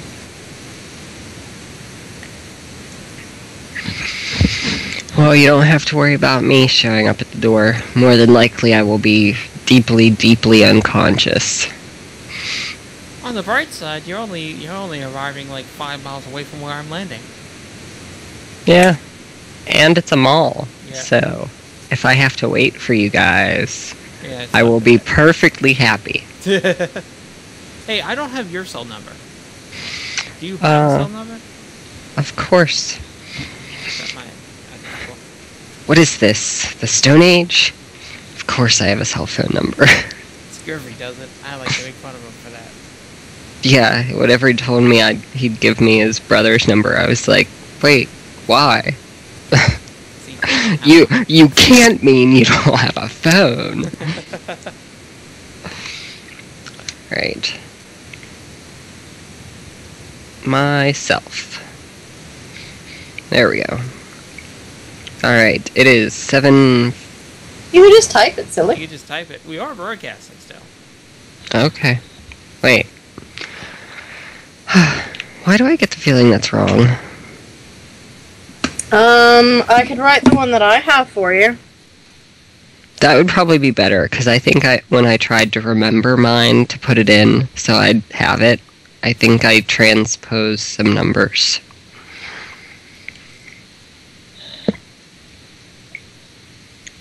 I'm fairly certain my area code is not 742.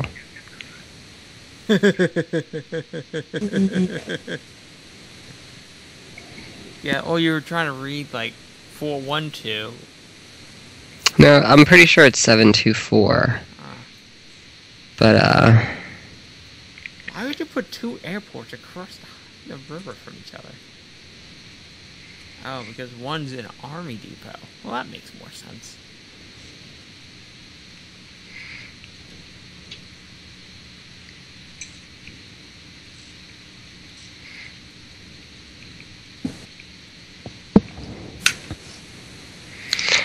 Seven 472.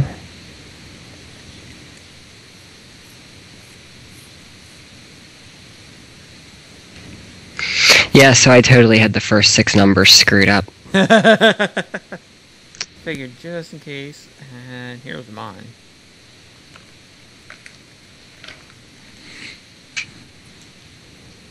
Ooh, I guess I should put the dashes in there. Nah, it doesn't matter.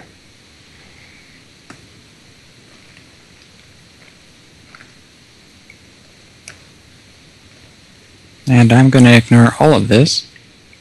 Bow chicka bow. Hey, it's Google Voice number. If I don't like you, I could just block you. Aw, Dave doesn't like me. And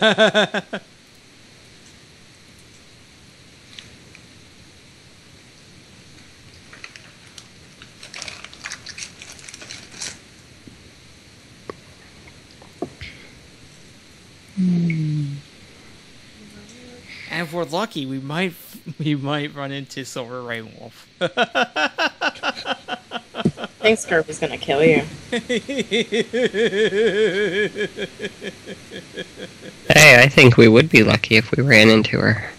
Hey, we have all the recording equipment and everything on a spot fight of you. Dude, a skit. You guys with wanted posters tracking her down? The future of PCP skits. We actually get the people we're making fun of onto the skit.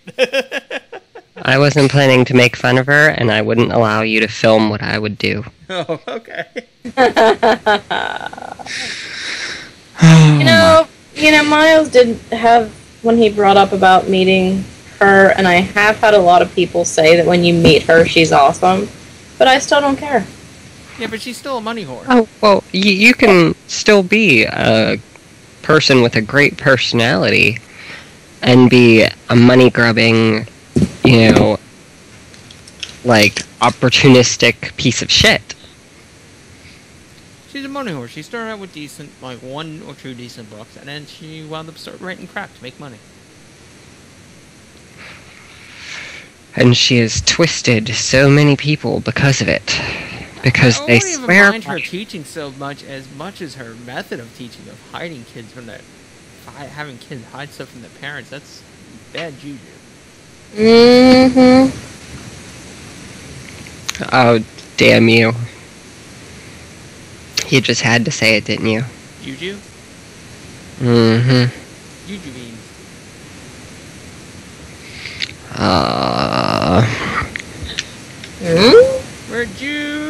We're Jews in space. Okay. Wait.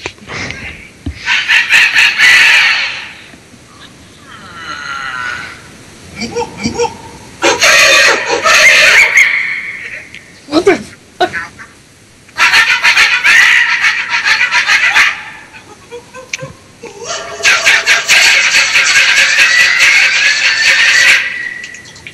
What is that? It's from Ice Age. So weird. It's the little mini sloths, and they start worshipping Sid, and then their idol falls over and bursts into flames, and one of them screams, "Bad juju!" Aww. It's awesome. That's kind of adorable. Yep, it's my favorite part of the whole movie. They do this whole chanty song. It's awesome. Damn you, Feathers! Do what I say! And they're just little... Remember, it's too late at night. Damn you, Dave. Do I have that? Feathers talk. It's too late at night. Where is it? Where is it? Yes, I do have it. I have to actually play the scene now. I'll mute, but I have to watch the little mini sloth dance.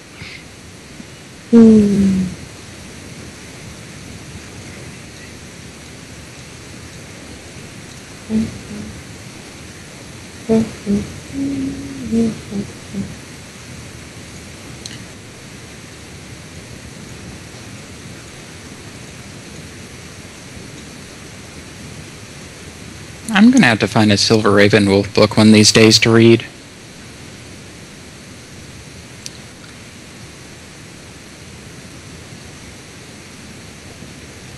Barbara has, and I'm sure I can just get them off of her.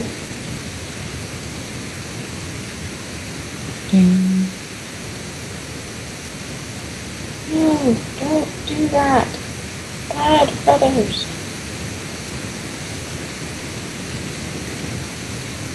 None of them will work on the other ones. Fuck this shit. You know what? I just had a thought. You remember the broomsticks from Fantasia? Yes. Now imagine that with feathers and amber.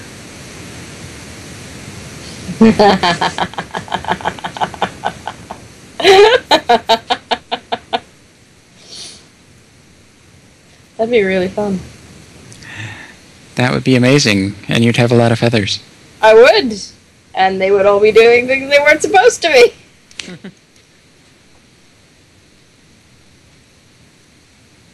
I'm still kind of confused how we still have like 10 people watching.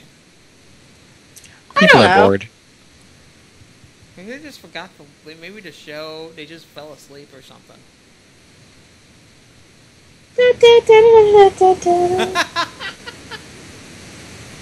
Or like their circus, Dave.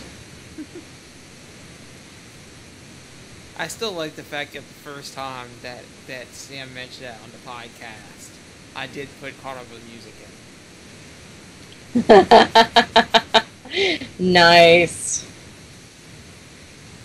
I don't even remember what episode it was, but it was in there. Epic win.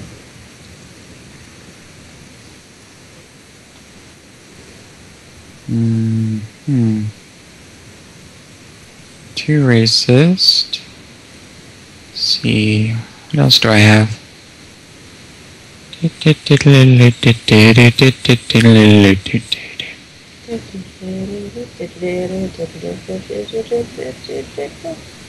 Hey, Fritz. Meow. Meow. I'm not explaining it. It's too much explanation. Well. I have returned. Woo! Welcome back. I had to get the bad juju out of my system. It's just so cute as they sacrifice another sloth to the lava. Hey. I'm sorry, that all of a sudden reminded me of when I was watching, what was it? Silent Hill. The little girl ends up dancing in a shower of blood, and I was like, oh, look, it's so cute! Wasn't it, though? I loved that movie. At least the ending. I like the games better, but that's me. I've never played the game, so I don't have a reference point. I can't play any games where you don't have peripheral vision. Like the Metroid games, I think they're really cool, and I like to watch people play them. But I have anxiety attacks when I play them, because shit attacks you and you can't see it. Yeah, this is just a bad camera. Intentionally bad camera. I understand you're seeing everything from her point of view through her helmet screen, but... Yeah, but it's so much better, like, when you get the Wii controller, so you can actually, turn quickly. Yeah.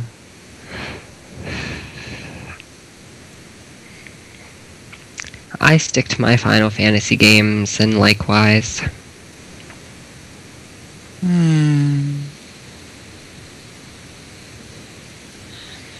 I've only finished 2 Final Fantasy games. I've probably finished 2 Final Fantasy games 80 or 90 times. The rest of them maybe 30 or 40 times. Of course, I haven't done 11 yet. One of my friends gave it to me because he didn't like it. Yeah, the PC one. Yeah. People lose lives on that.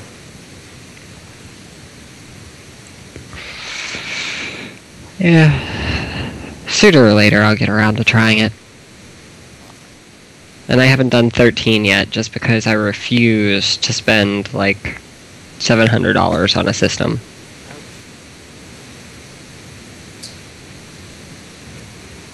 Although I'm tempted to get an Xbox 360 just for the Fable games, which it pisses me off that they didn't make PC versions of the last 2. I mean, it was developed by a PC company. That's weird.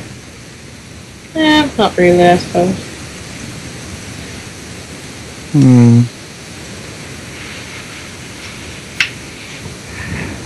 And Maria, it's not weird that I named my mouse food before, or the snake food before I give it to her.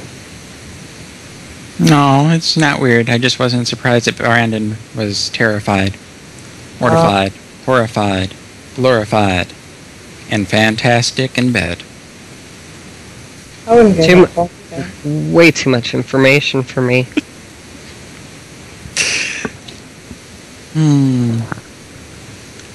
Only Final Fantasy games I finished, though, were number 1 and Tactics. Oh, so they weren't even, like, the really long ones.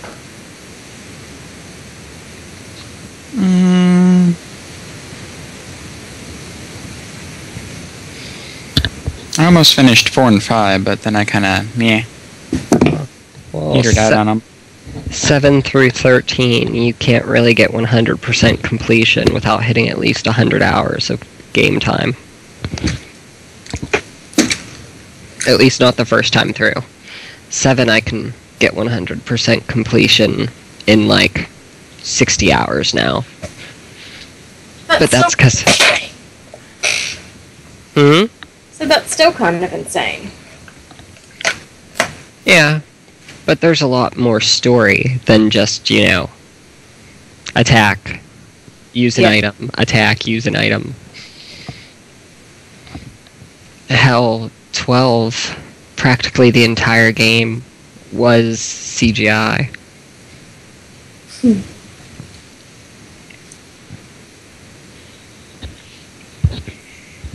Every single time you went from one area to the next, it was a movie.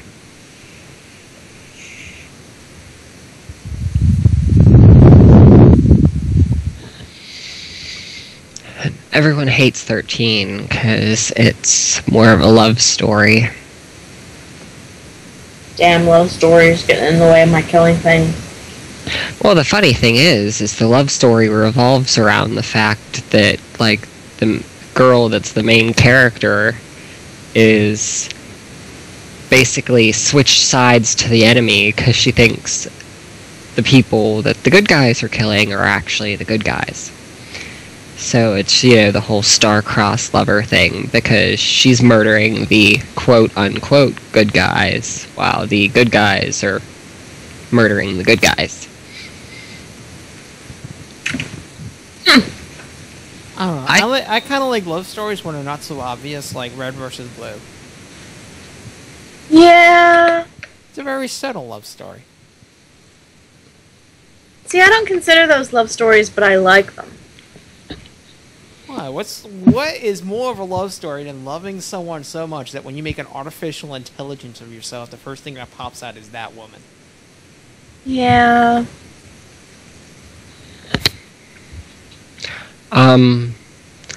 I would think that goes a little beyond love into something scary. You never said it was perfect, alright?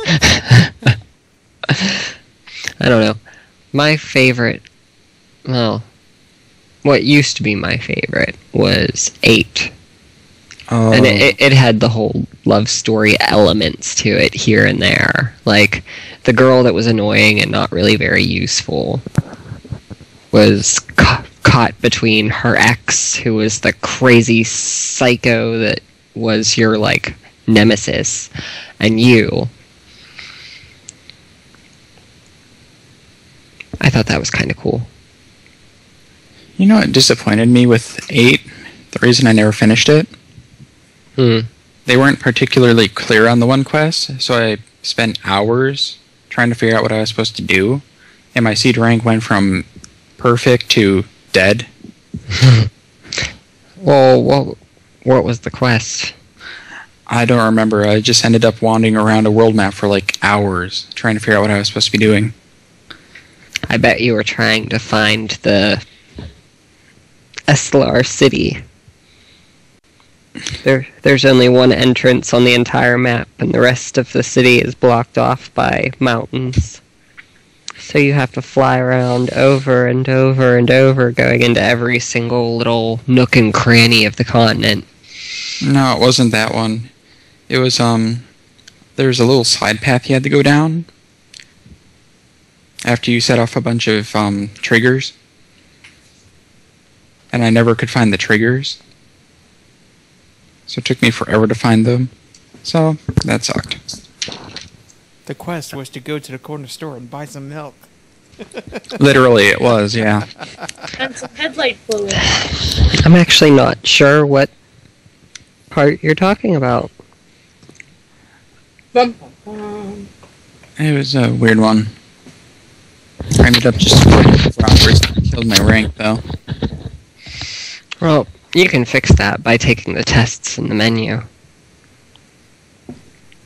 Yeah, and then I kind of buggered up another one, and it's like, haha, your seed ring fell again. It's like, well, poo. All that does is affect how much money you make. Yeah. I kind of blitzkrieg through the game, though, so I had, like, no money. Because that's how I play through RPGs. I just blitzkrieg through, otherwise I'll never finish them. Well, you have to dungeon crawl some. Like, Final Fantasy games are meant to take time. You don't even want to hear my Final Fantasy 1 run. I did the volcano before I did the ice cave, so I did them out of order. So I had grinded so much on the volcano that I basically just went straight through volcano, ice cave, chaos. Just one shot. Wait, which game? Final Fantasy 1, the first one. Oh, okay. Yeah, well, that one wasn't very clear. They don't really give you much to go on what you're supposed to do. Oh, I was clear. I just kind of went in the wrong order. If I went through the game again, I'd do it exactly the same. Because that volcano is like 15 floors deep. And you have to get to the bottom in one shot. Mm. Oh, I hate that. There's a side quest dungeon in Final Fantasy VIII that has like 60 or 80 floors or something like that. And you have to make it to the bottom, or else you have to start over. And everything in there is like hard to kill even if you max out your levels. It's not cool. I want to play I Want to Be the Guy again. Crap. I want to be the guy. Bow chick bow wow. That's what I said. And then I stole his cape.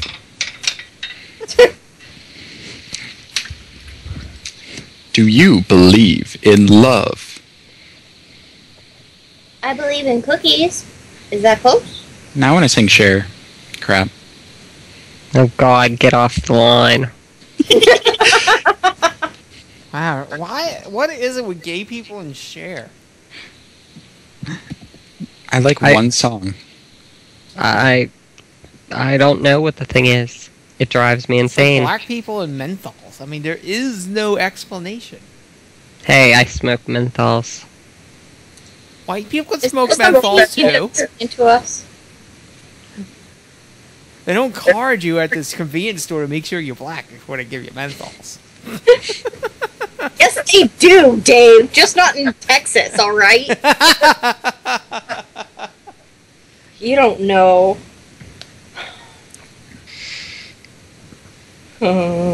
Since capes was brought up,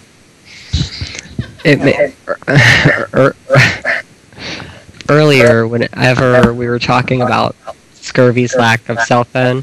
Oh my god, Amber, I'm echoing so bad off your line. Hey, no more echo.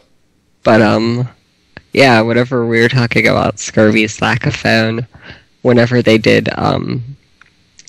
the Final Fantasy movie, Advent Children, Oh, yeah, I like that movie. The little girl, whenever they're in the forest of glowing trees, and the little girl runs to Vincent because she thinks Cloud's being a douche. And she asks to use his phone, and he shows he doesn't have one, and she just goes, "You don't have a phone?" And she's like, 6. That just popped in my head whenever we were talking about Scurvy's lack of phone. Just because it was like several years ago, and it was a little girl saying it. It's so unnatural. That amazes me. I have a phone. That's pathetic. Mind you, it's a $19 phone, but hey, it works. No, what part is pathetic? The part that you have a phone, or the part that even you have a phone and Scurvy does not? Even I have a phone, and I don't call anyone. Yeah, neither do I. I don't have anyone to call. I'm afraid. I just use all the nifty apps. Yes, even though I use a total of like 20 of my 300 minutes every month, and probably use about 50 texts a month, even though I have unlimited text and data, I still bought a $400 phone. I have a $20 phone. Pay as you go. Yeah, mine's pay as you go, but it's a smartphone. I like having the GPS and navigation and all the different apps like Grindr and Foursquare and Pandora and all that good stuff. Yeah, Pandora's been getting on my nerves recently though. Whenever they release like remixes of songs and like Katy Perry did a song called E.T. and then she recently redid it with Kanye West. Mm-hmm. And surprisingly, the new one is better. But Pandora doesn't have it available. Like, I have found no way to connect that song to any playlist, even when I search for it directly. It'll come up eventually. I don't know, it seems like it's Pandora's like slowly moving away from using mainstream, like, typical radio music. I mean, it's awesome that you're getting tons of cool new weird music that you don't normally hear, but sometimes I want to hear a top 40, damn it. And they don't have Lily Allen Fuck You either. And that's one of my favorite songs to play while I'm at work.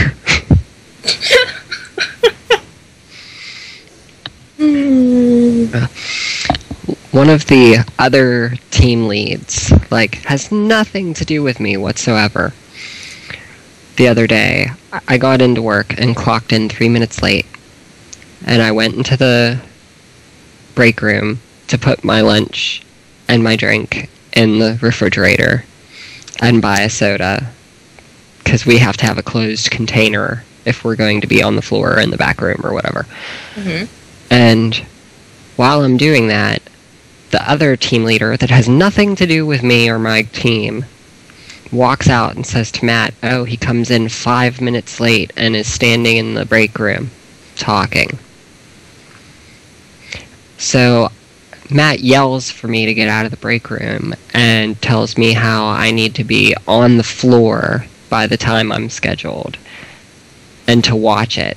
And it's like, 1, 3 minutes early, 3 minutes late. 2, wasn't standing in there talking, was putting my lunch away. What business is it of yours whether I'm late or not? You're not my manager. Fuck off. So for the rest of the day, I was singing, fuck you very, very much.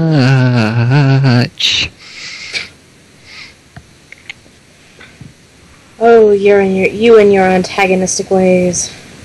Well, it didn't help that, like, I told one of my coworkers about it, and apparently he had been in the next aisle over, and from that point on, every time he walks past where I am, he stares at me as he walks by.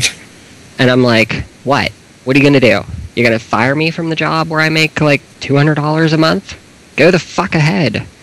hope you find someone that works as hard as I do.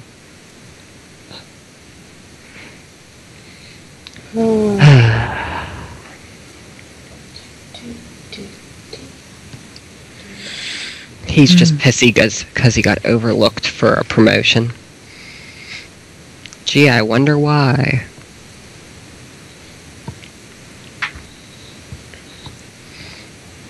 But yeah, I suggest any of you that smile whenever you're pissed off at someone, download the song Fuck You by Lily Allen. It'll make you grin every time.